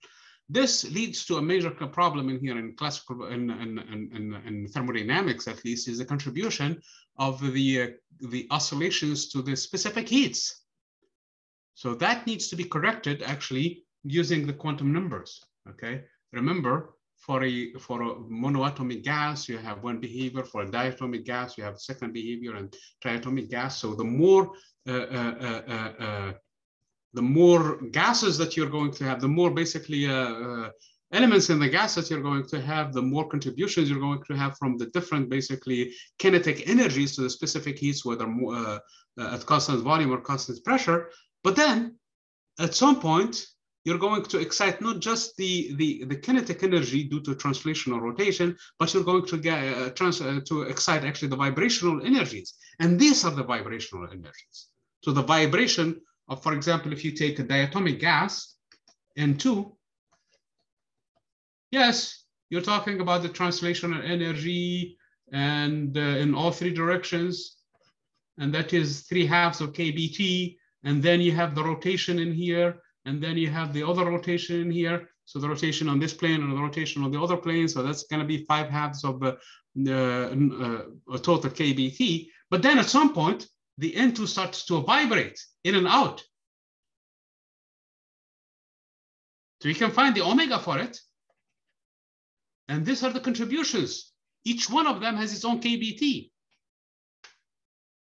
And that's why the specific heat was off a little bit when you go into even higher energies when you do that. So these are thermodynamic contributions coming from the vibrations of the molecules. This is just for a diatomic gas. For a polyatomic gas, you have all kinds of vibrations also involved. Okay?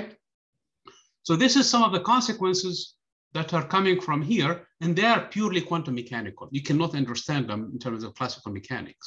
Okay? You cannot have that in terms of classical mechanics. So we have an understanding now of what the energy quantization is coming from, albeit I did not really go in detail. I have to be fair with you guys in here. I mean, even the book, I looked at it to see how much they go into. They really don't go into the details, whether for the case of the finite well problem, and they tell you it's really transcendental equations that is outside of the scope of the book, and which is true. And we didn't even do that in here either. I just gave you a little bit more insight into where it's coming from.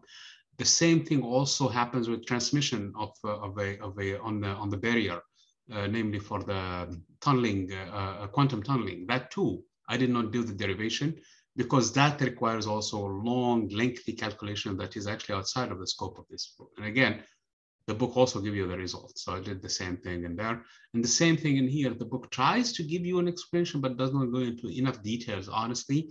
But the details of it really has to do with terminating that solution, making sure that the integral is finite, because where in the world is coming the quantization from here? I don't have boundary conditions.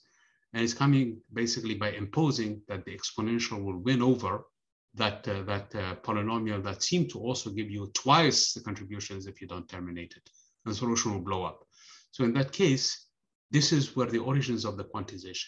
Furthermore, now, which is more important, you have an expression for the energy now that depends on n, and where omega is your classical omega, and h bar is h over 2 pi. Okay, is your normal h that is coming from here.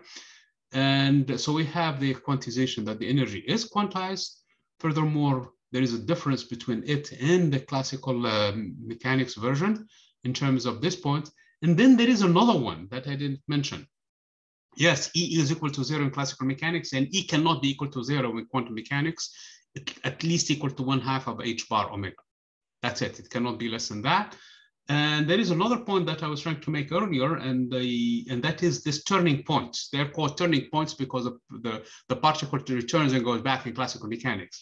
In quantum mechanics, though, the particle has a chance to exist also outside of those regions. If you take the packet that I was describing earlier, doesn't matter which, even this one in here, it has a tail also. It's not exactly equal to 0 at x naught. It has a tail that extends in the forbidden region. The same thing on the other side too, okay? And that is the exponential that you saw in there. So, and that is because of the tunneling effect that we saw already. So although this region is forbidden, but in quantum mechanics, the particle can exist outside of those boundaries, okay? So those are some of there is another effect that is clearly not similar, and hopefully you guys have seen it also. Because of the exponential, most of the time, a quantum particle probably will find itself in the middle. You can clearly see the wave function is capped in here in the middle at x equals to 0. Whereas in classical mechanics, if you calculate and see where the particle spends most of its time, you will find it next to the edges, next to x naught or next to negative x naught, because the particle is near here, so it's going to start to gain speed. And as it moves near the origin, it's moving the fastest. V is max in this case, okay? The kinetic energy is 1/2 of V max squared. And the potential energy is equal to 0 at the origin. So in this case, it's moving super fast. It overshoots the origin and continues such to slow down until it reaches negative x naught. Then it's going to accelerate. So it was stopped. It's accelerating backward until it reaches its maximum speed. Then it's going to slow down. So while it's slowing down, it's taking longer time being here and in here, where it's slowing down or accelerating, than in here where it's moving the fastest. So this is as opposed to classical mechanics. Classical mechanics predicts that the particle exists more closer toward the ends. I mean, the harmonic oscillator exists closer toward the non-equilibrium positions on the outskirts, okay, to where you release it from. Whereas in quantum mechanics, it's the opposite. It spends most of its time in the middle. Make sense, this point?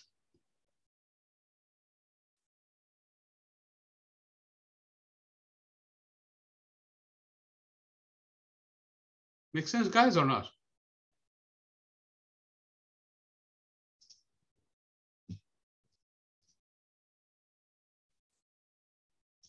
Okay, very good. So the point being in here is that there is some distinction between classical behavior and quantum mechanical behavior, and it's all over the place, okay?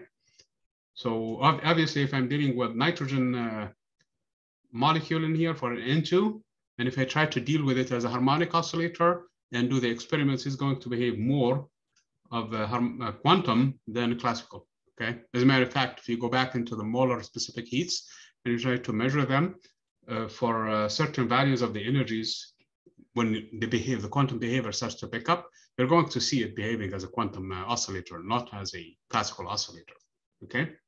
So this is basically, this is the entire chapter, I believe. Okay, did I miss anything for you guys?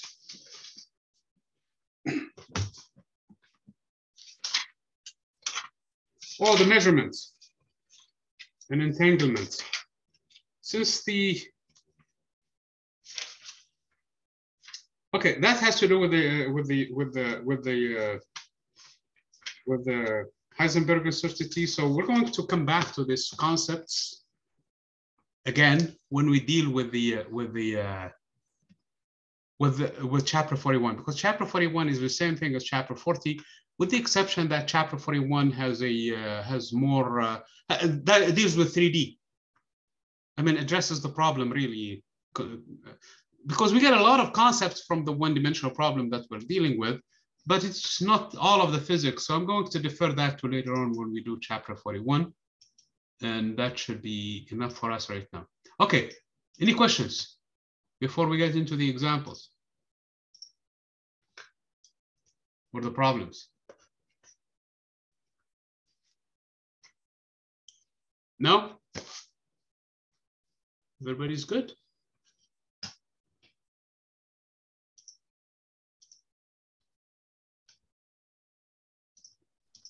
Yes, I'm good. Okay, very good. So let me look at example 40.8 from the book, which I'm assuming that you guys are going to do these examples anyway. And don't forget that you're supposed to also finish the calculations for the couple of examples that I'm going to mention in here. So the first example that I'm going to talk about is, it gives you a sodium atom of mass 3.8 times 10 to the negative 26 kilograms. So this is its mass, M. Vibrates within a crystal. Remember, can be a crystalline structure. The potential energy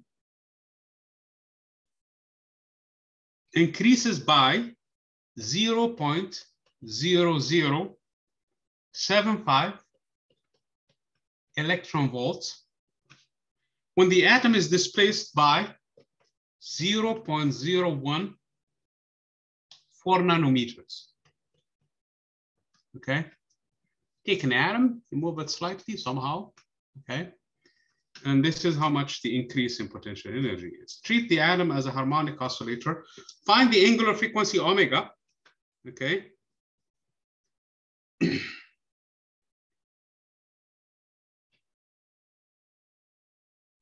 And then what? And then what's the next question? Find the spacing in the electron volt of adjacent vibrational energies, namely h bar omega, okay? And what is the wavelength of a photon emitted as a result of this transmitted wave? Okay, this is important in terms of spectroscopy and in terms of the problems that are coming next. So it gives us an order of magnitude of how big these things are. So again, this is the potential energy, and the potential energy should be 1/2 of k times x naught squared. So this is your displacement. This is your spring constant. So the spring constant is going to be equal to 2u over x naught squared. So all I have to do is just do these numbers in here. I have to convert to from electron volt to joules, because I have x naught in meters, or nanometers, that is. So it's going to be 2 times u, which is 0.075 times 1.610 to the negative 19, divided by, this is times, not dot, divided by x naught squared. And x naught squared is 0.014 squared times 10 to the negative 9 squared. That's going to be 18, okay? Because nanometer is 10 to the negative 9. So 10 to the negative 18 and 10 to the negative 19, it's 10 to the negative 1. So the math should be 2 times 0.0075 times 1.6 times 10 to the negative 1 divided by 0.014 squared.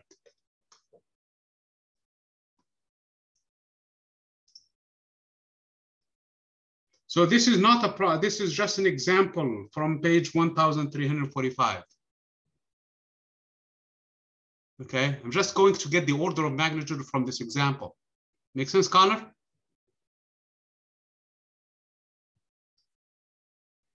Okay, so just to get an idea of how these numbers are. So I'm going to rely on the book in this case, and the answer is 12.2 Newton per meter. So this is the order of the spring constant that we were using. So this is the spring constant of the molecules. Usually it's about a few hundred newtons per meter, which is typical of the spring constants that you're dealing with in your daily experience in your labs. Okay. And then omega, in this case, is going to be just square root of k over m. The book uses k prime for the wave number, for the spring constant. So not to confuse it with two k's that we've been dealing with all along in this class. The first k is the spring constant, is the wave number, and the second k that they use is the Boltzmann constant.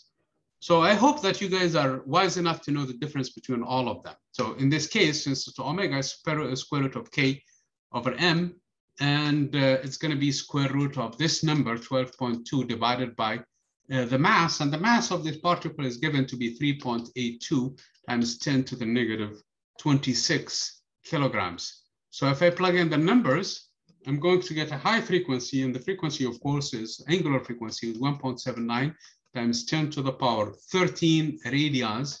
This is omega. This is not the frequency.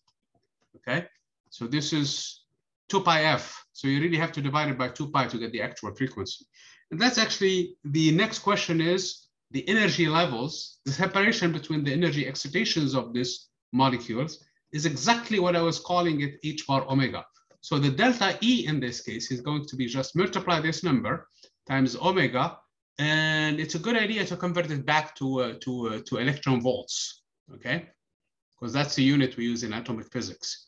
So again, it's h bar is 6.626 divided by 2 pi times 10 to the negative 34 divided and times omega times 1.79 times 10 to the power 13 divided by 1.6 times 10 to the negative 19. Okay, 10 to the power 13 and 10 to the power negative 34, that's 10 to the power negative 21.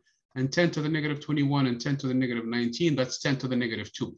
So when we all do that, so it's 6.626 times 1.79 divided by 2 pi times 1.6 times 10 to the negative 2, because that is what left over from the powers. It's going to be in electron volts, and it turns out to be 0.0118 electron volts, okay?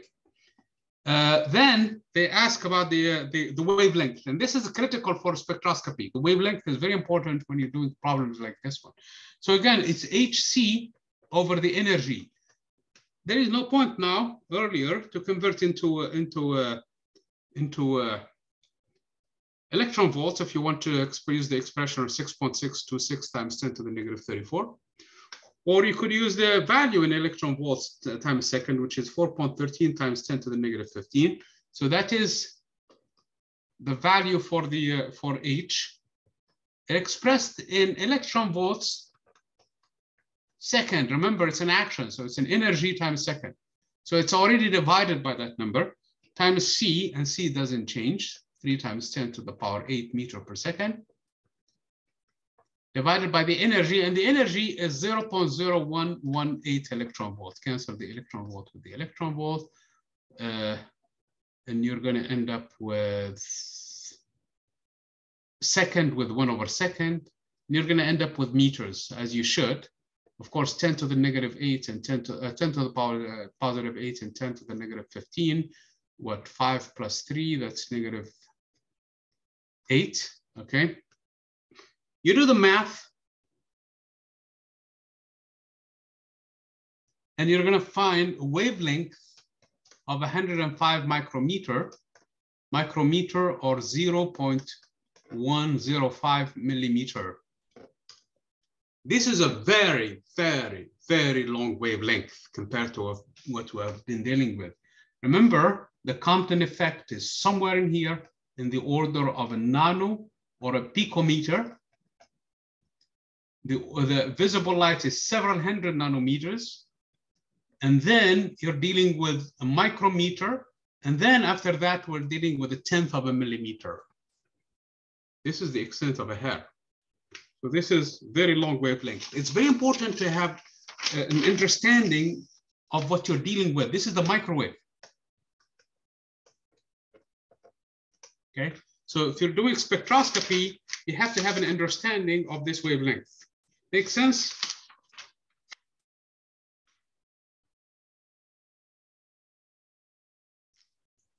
Yes?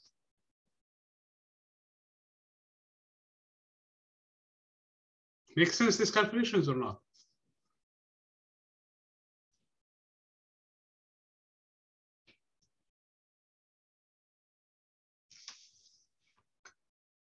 Okay, very good. So all basically what we did was, based on the way the problems were set up, they gave us U, when they gave us X naught, we found K. Once we found K, we're in business because they gave us a map, so we find omega. Once we find omega, we can find the spacing of the energy, delta E. So if it were to emit energy, let's say, for example, the sodium is excited to this energy level, so it's going to emit H bar omega. It's going to emit this much energy. And this much energy corresponds to this wavelength. So if I go in spectroscopy equipment, I will find a line in the emission spectrum that corresponds to this line in this wavelength range. Okay, so that's basically what this whole thing is all about. So the problems we're going to focus on are 4028. I'm in problem 28 from page 1355. And then 35, and then 41, and then 44,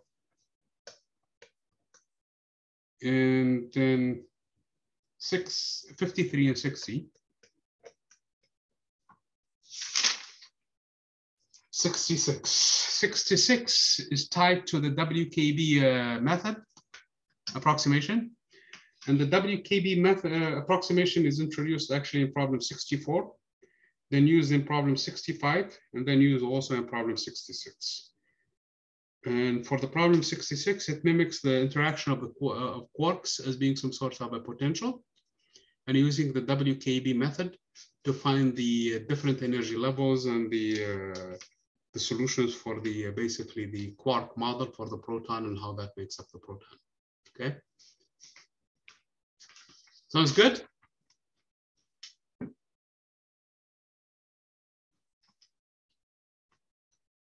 Sounds good, guys? Yeah. Sounds okay. Good. Okay. Here is the deal, though.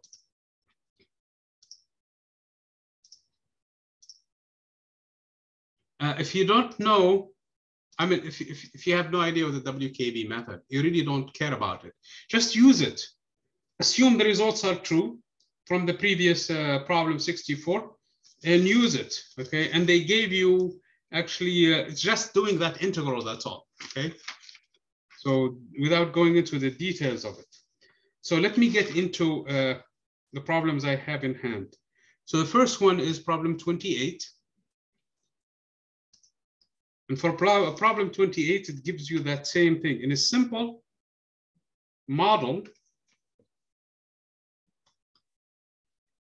of radioactive nucleus, for a radioactive nucleus, an alpha particle.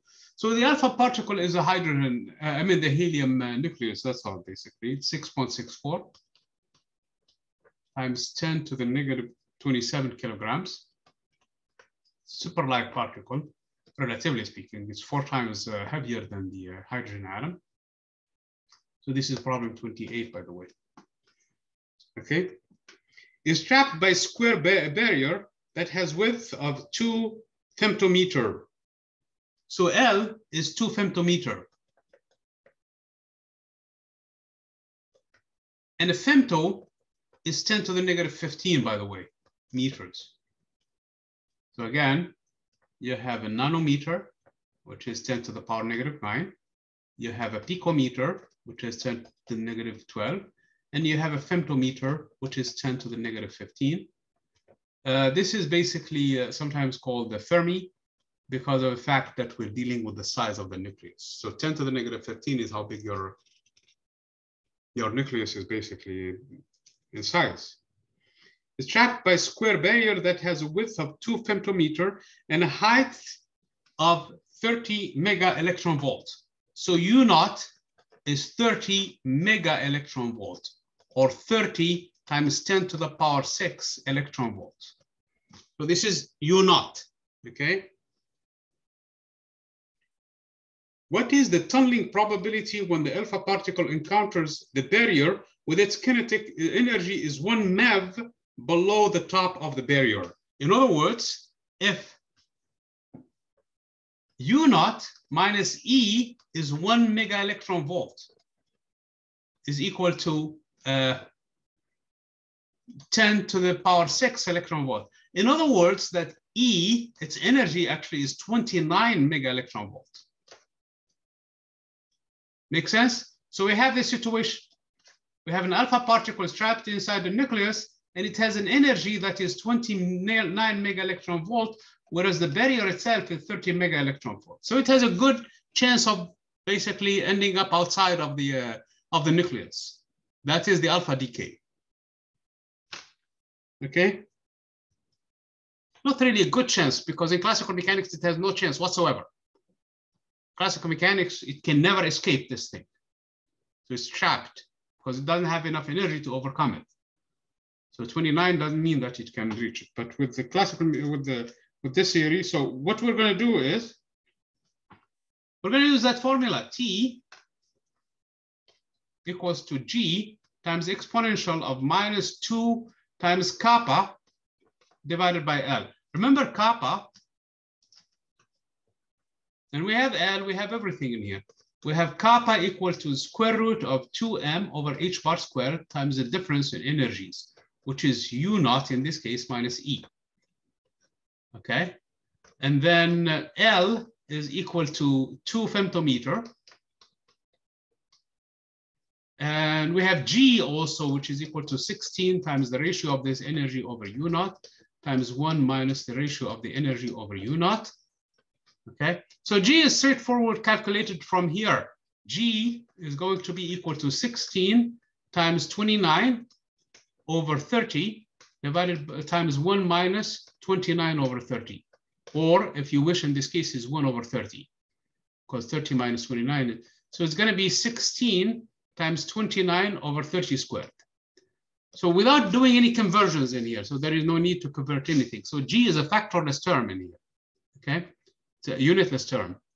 So we have this number, 16 times 29 divided by 30 squared. Finish the numbers. Also, so this is your part, your task now. Kappa is equal to the square root of 2 times the mass. The mass is given to us. The mass is 6.64 10 to the negative 27. 6.64. So I need to put the multiply so that I don't confuse the dots with the 6.64 times 10 to the negative 27 kilograms divided by h bar squared, that is, not h bar, 6.626. Or if I want to, I could leave it outside of the square root, okay? So 6.626 squared times 10 to the negative 68. I'm leaving it inside.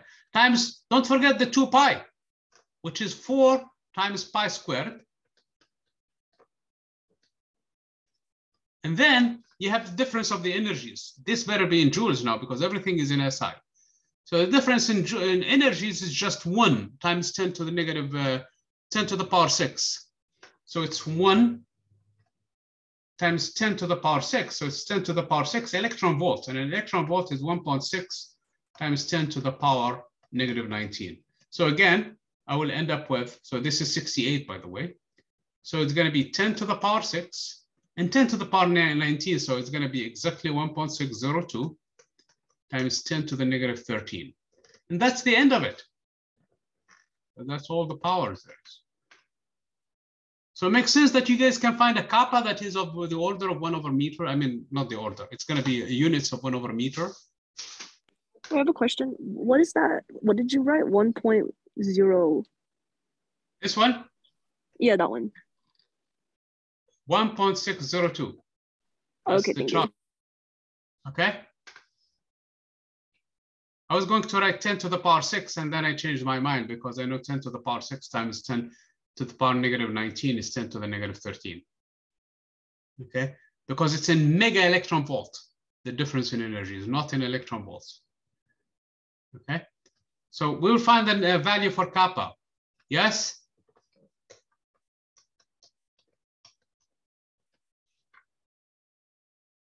So you have everything. We have all the ingredients. Now finish the T. Finish the transmission in this case. How much it's going to be? Transmission probability.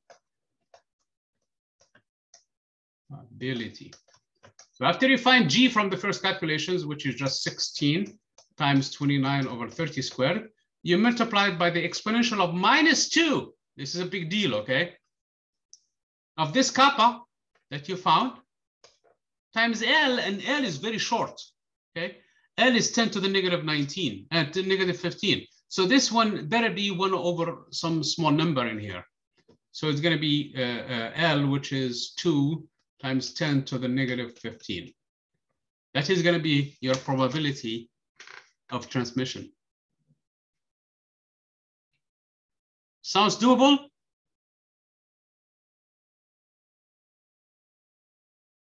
Yes.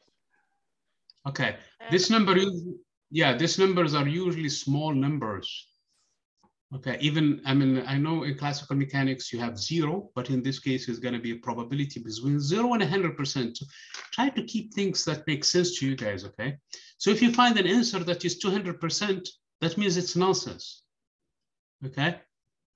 If you find an answer that is a value of different order of magnitude, if you find, for example, an answer of the order of 10 to the negative 20, that means hardly any transmission whatsoever.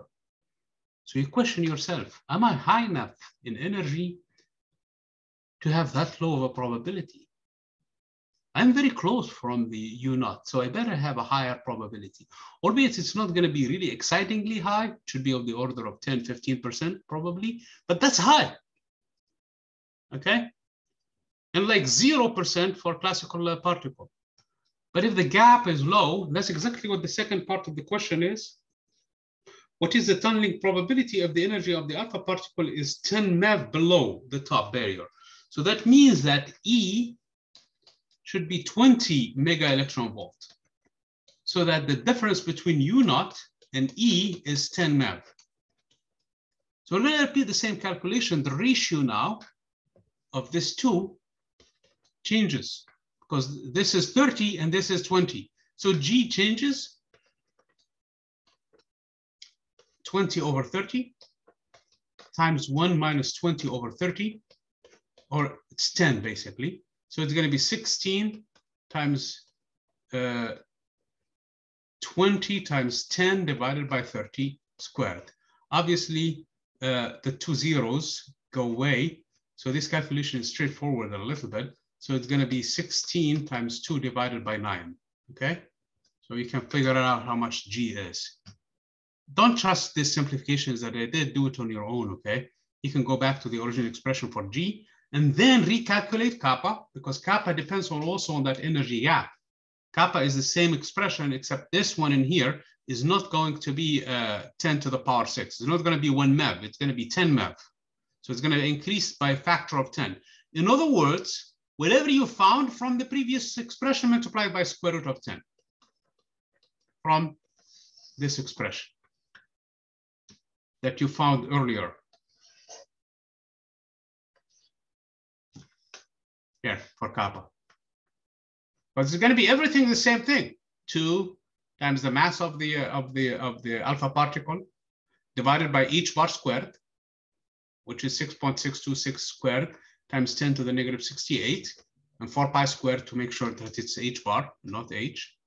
And in here, it's 10 mega electron volt, not 1 mega electron volt. So it's 10 to the power 7 times the whole thing. So instead of repeating this whole calculations all over again, all you have to do is just multiply the answer by square root of 10 from the previous calculation.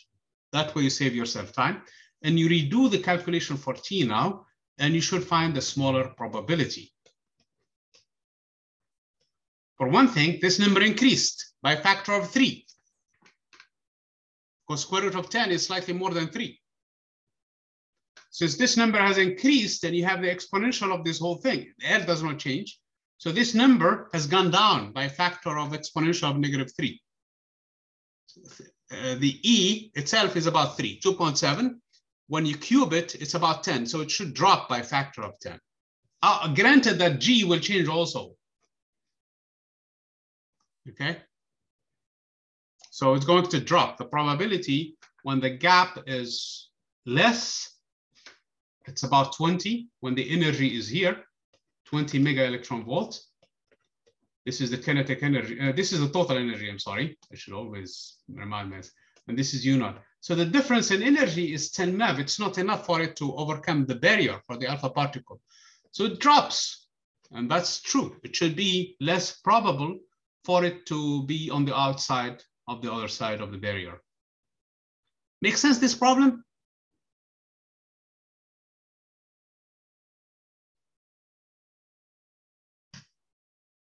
I have a question. Yes. I'm doing it right now, and for some reason I keep getting like a higher number than the T I got in A. So the T I got in A was 0.0935. But then the T I got in, yeah, it's 0.09. Okay, what did you find for kappa? For the kappa I got 4.4 times 10 to the 14th. 10 to the power 14? Uh-huh. So, and what did you find? Forget about the G. We can find the G now. So it's 16 times 2 over 9. Did you do that? Which is 52 divided by 9. Okay. Provided we didn't make any mistake in here. Wait, So 16 that's divided by 9? What did you say? 16 times 2 divided by 9. 32 divided by 9. Oh, yeah, I got 3.55 or 5.6 actually. 3.5x, okay? 6, yes. So this number times square root of 3, what is that? So the new kappa, so this is the old from the previous step. The new kappa then must be square root of 10 times this number. Yeah, and then for that, I got 1.39 to the 15th. 1.39, 10 to the power. I think that's where I messed up because I put 11 instead of 15. Okay, let me check now. Okay. Good.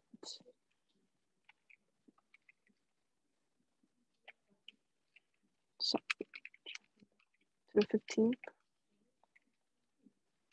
That should cancel the nanometer from. Okay, now I'm getting the correct answer. Thank you. Okay, good, good. I'm glad you guys ask these questions because sometimes that clarifies a lot of things. Anybody else has any question about this one?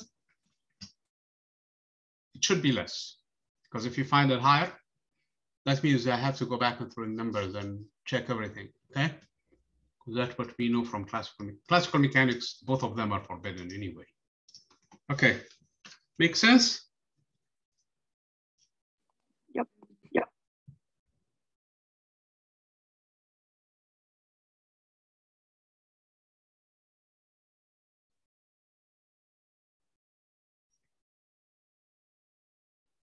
Okay, I think 35 is straightforward. Chemists use infrared absorption spectra to identify chemicals in a sample. In one sample, a chemist finds that light wavelength of 5.8 micrometer is absorbed when a molecule makes a transition from its ground harmonics oscillator level to its first excited level. Find the energy of this. So it's going to be h bar omega, okay, times 3/4, okay, because it went from the ground state, namely n equals to 0. So I'm talking about 35 now. So it went from n equals to 0 to its first excited state, meaning n equals to 1. In doing so, it has absorbed h bar omega. And they gave us basically what the wavelength is, what lambda is, and lambda, let me write in terms of omega, h bar omega, what is the expression for lambda and the wave number? Okay. The dispersion law, h no, not h. No, the frequency times the wavelength is equal to the speed of light. That's what I meant to say. And lambda is equal to c over f. And if I multiply this by 2 pi, multiply that by 2 pi, that should give me 2 pi times c over omega. Okay, so we have, they gave us the wavelength. So from there, we should be able to find what the omega is. So the omega should be 2 pi times c over lambda. So since we gave us lambda, which is 5.8 micrometer, we should be able to find omega. Once we find omega, we know what the delta E is. Since you asked us about the energy of the first excited state, it's going to be 1 plus 1/2 times h bar omega, which is 3/2 times h bar omega. In other words, once we find omega, because we know what lambda is using the dispersion law, then we know everything about this problem. Then we can find what the energy level is. Okay. If the molecule can be treated as a harmonic oscillator with mass m, 5 points, find the force constant. So as we know what the omega is, and we have the mass now, so we can find what k is. So k should be m omega squared. Since we have omega from the previous steps, and the mass is given for this molecule, then we can find its spring constant. Make sense? Yes. Okay, so this is straightforward problem. This is easy problem, and hopefully you guys can do it. And if you have any questions, let me know. Again, this is finish it yourselves. Okay. Let's look at 41 from the same page. It gave you a particle of a mass m in a one-dimensional box, basically. It has a following wave function between the region x equals to 0 and x equal to L. So it's the same function, except that it's a combination of two states. I should write it as lowercase psi. Is equal to, which depends on x and t now, is equal to 1 over square root of 2 times psi 1. Remember, psi 1 has to do with the sine of pi x over L, times the exponential of negative, its energy state, I1, times t over h bar, plus 1 over square root of 2 times psi 2. So this is a superposition of two states to give me a new wave function. This is typical of quantum behavior. Obviously, because it's waves, you can have interference. And this is exactly what's going on. In classical mechanics, you can't have, it's a one particle. But in quantum mechanics, the same particle now has two wave function, and it's a superposed state of two wave functions, which is also a wave function. Okay? Because the wave function is actually linear. So here, psi 1 and psi 3, not psi 2. Okay? Psi 1 and psi 3 are the normalized stationary state wave functions for the n equals to 1 and n equals to 3 levels, and E1 and E3 are the energies of these levels. So in other words, psi 1 is equal to the square root of 2 over L times the sine of pi x over L, and psi 3 is equal to the square root of 2 over L times the sine of 3 pi x over L. And these energies, they have to do with those L's also. Remember, the energy E1 is going to be 1 squared times, you can write it in terms of pi, h bar. Pi h bar squared divided by 2 ml squared. And E3 will be simply the same number, but times 3 squared. So it's going to be 9 times E1. 9 times E1, that's it. So this is basically what we know about this problem. So we have everything in here. But this is a complex function, of course, as you can clearly see. You have I all over the place. Okay?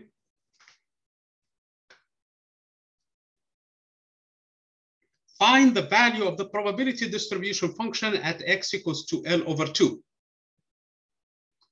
So what we need to do now is find the probability function itself, which is psi squared. So this is the probability density.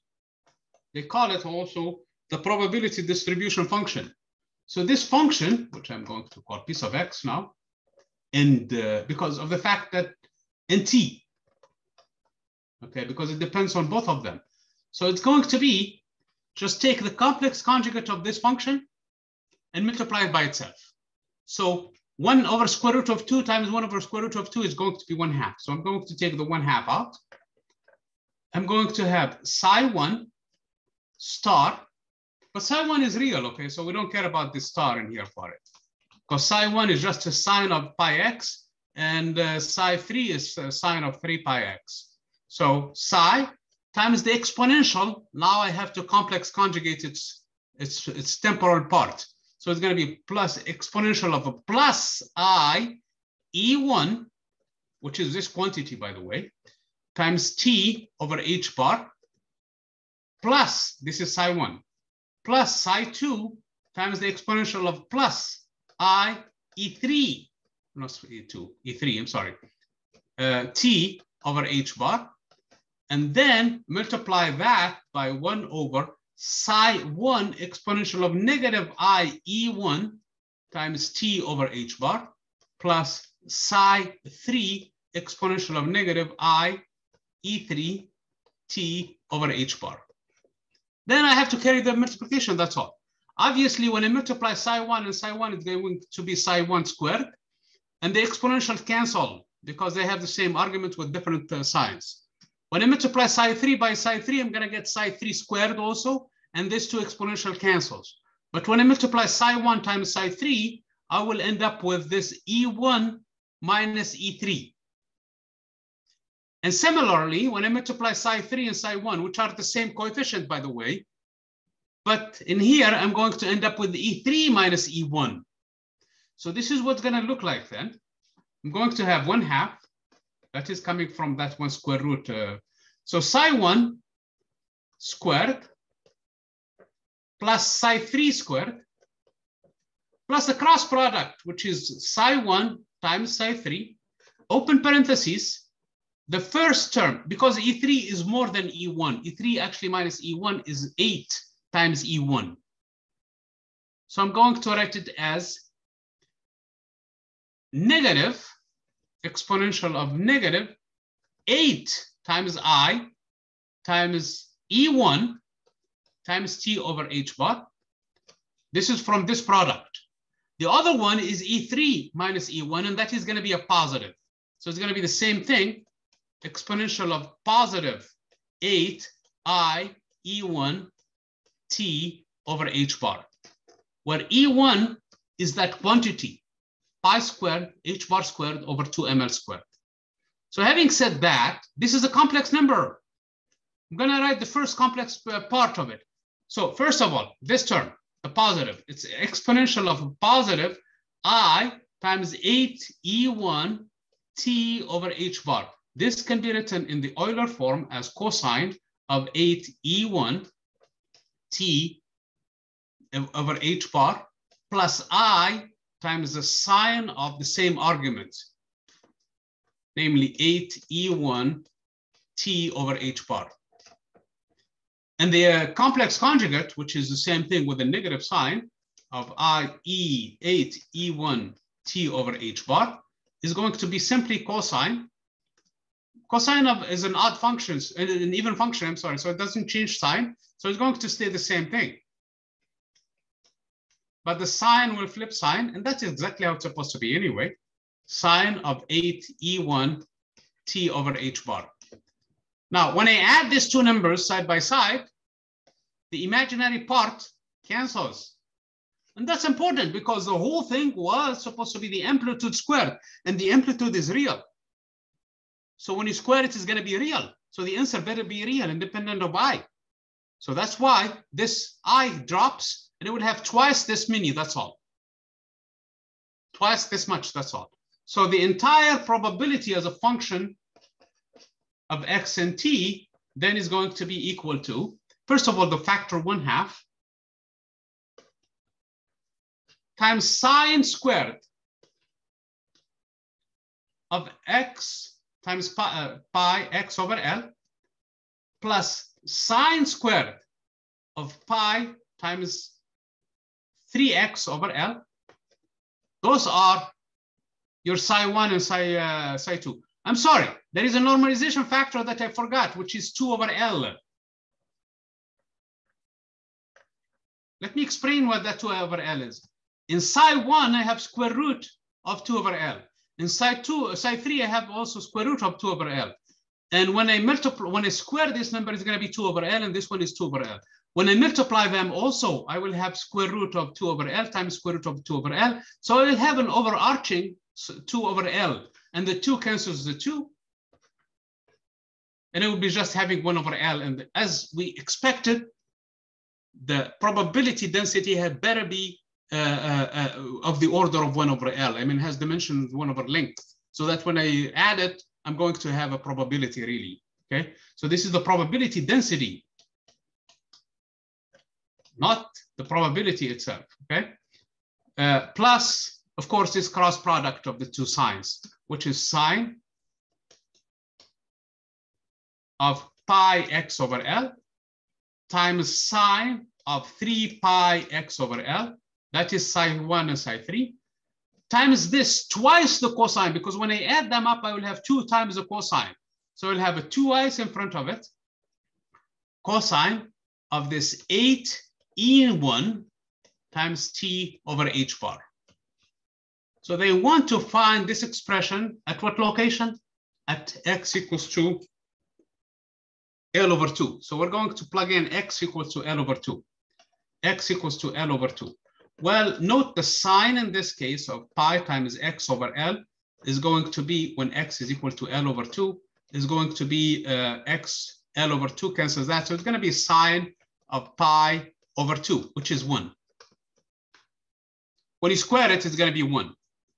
How about the sine of 3 pi x over L at x equals to L over 2?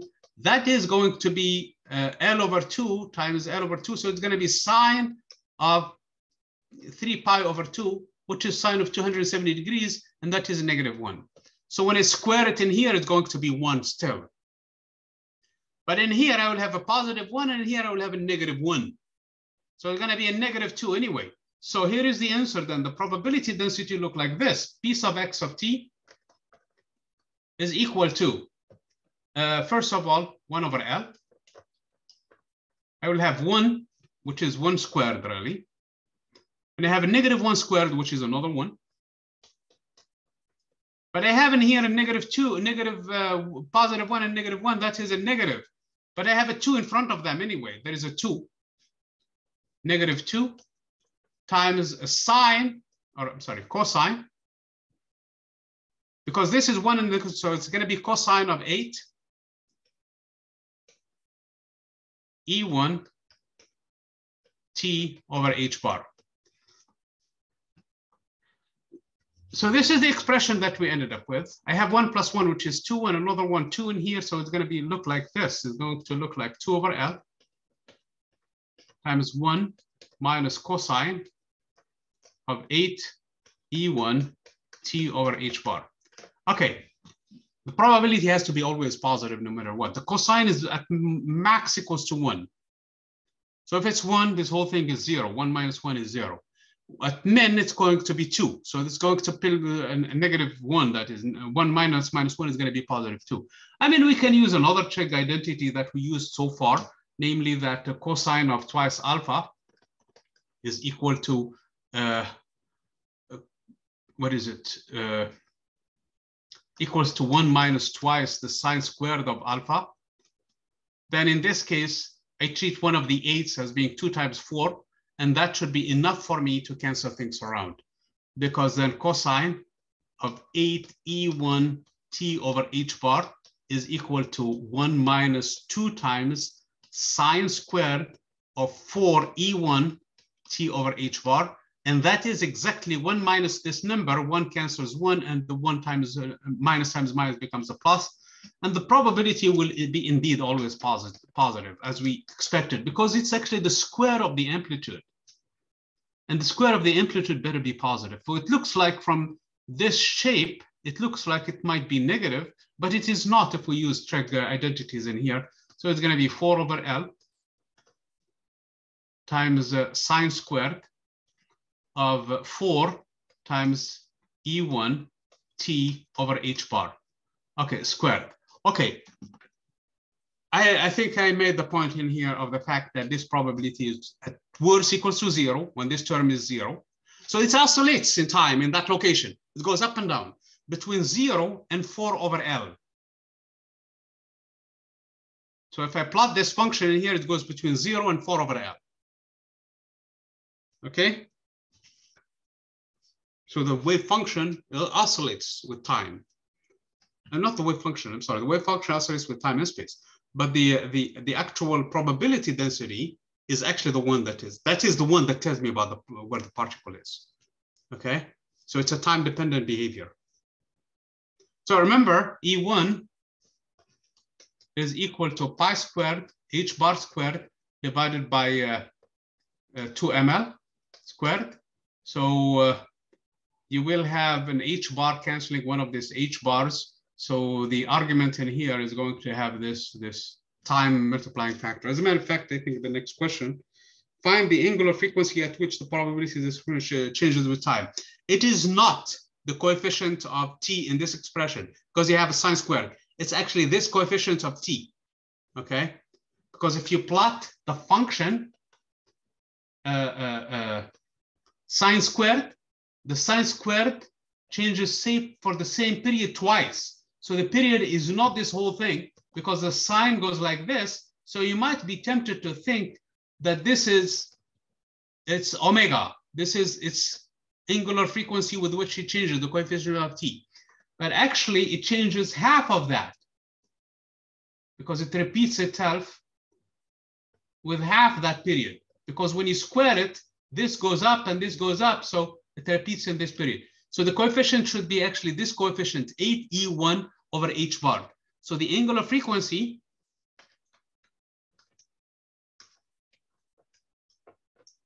in this case is going to be 8 times E1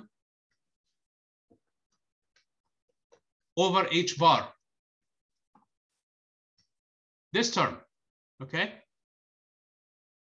So that is the omega with which this is oscillates, 8E1 over h bar. In other words, the gap in energy, okay, the gap in energy, namely h bar omega, this is a harmonic oscillator anyway, between two energy levels, 1 and 2, so it doesn't matter, so 1 and 3, it's going to be, so there is a 2 in between them in here, given, this is not a harmonic oscillator, what am I saying in here? This is a particle trapped in a gap, in a well, okay?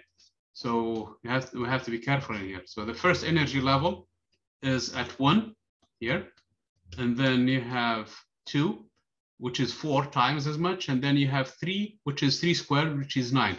The gap between them is 9 minus 1, which is exactly what we need. 8 times the fundamental frequency, and the fundamental frequency is that quantity, okay? And that is given by the emitted, if you wish, frequency. If this one was excited to the third energy level, it's going to get it to re-emit it back. So it all fits back. It all fits well in this picture in here, okay? But it's the probability density. This is a temporal behavior, of course. This is time, t, and this repeats with this frequency, angular frequency. In other words, the period in here, t, the space between this one and this one, the time it takes between the two different oscillations, if you wish, is going to be 2 pi over this omega, over this whole number, which is 8E times h bar, okay?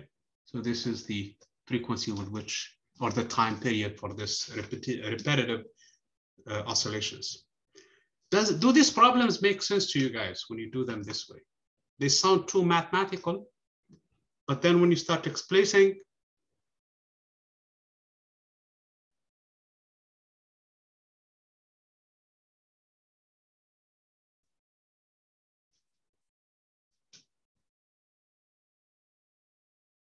Sorry, Natasha.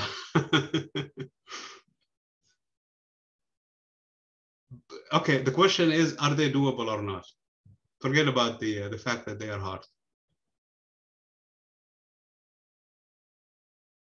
Okay, they are doable. You need to be patient. Thank you very much. You need to be patient. You need to go through them step by step, basically. Okay. So problem 44 is kind of easy. It has one dot on it. Problem 60 is actually not hard, as I was saying. It's actually plotting the data. So hopefully you guys can do that. If you have difficulties with it, please let me know. In problem 66, it has 3 dots for the fact that you have to do those hard integrals, that's all. So even if you have never heard of quantum mechanics or physics at all, and you would want to do math, this should be something that you can do the integral and basically place the values in there, and hopefully you will have an understanding of the model of the hydrogen, of the proton using these quarks. Obviously, this is just a model. This is not the real stuff that is going on in there. Sounds good, everybody?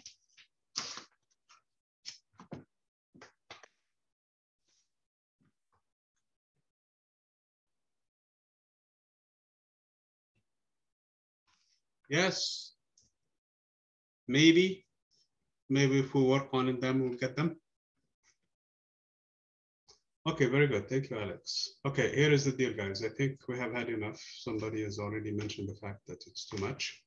So what I'm going to do is leave you to it, guys. There are some videos below this ones that we go through these similar problems. We may not go in depth. Sometimes we go more in depth. So sometimes we just skip few things or we make mistakes here and there. So hopefully you guys will catch those and watch those. And also, if you have any questions, you let me know. We should be ready for exam 2, okay? After the homework and all of these things are done. And but we're going to start chapter 41 next time when we meet. And I think the lab is during the spring break. I'm going to move that to outside of the spring break.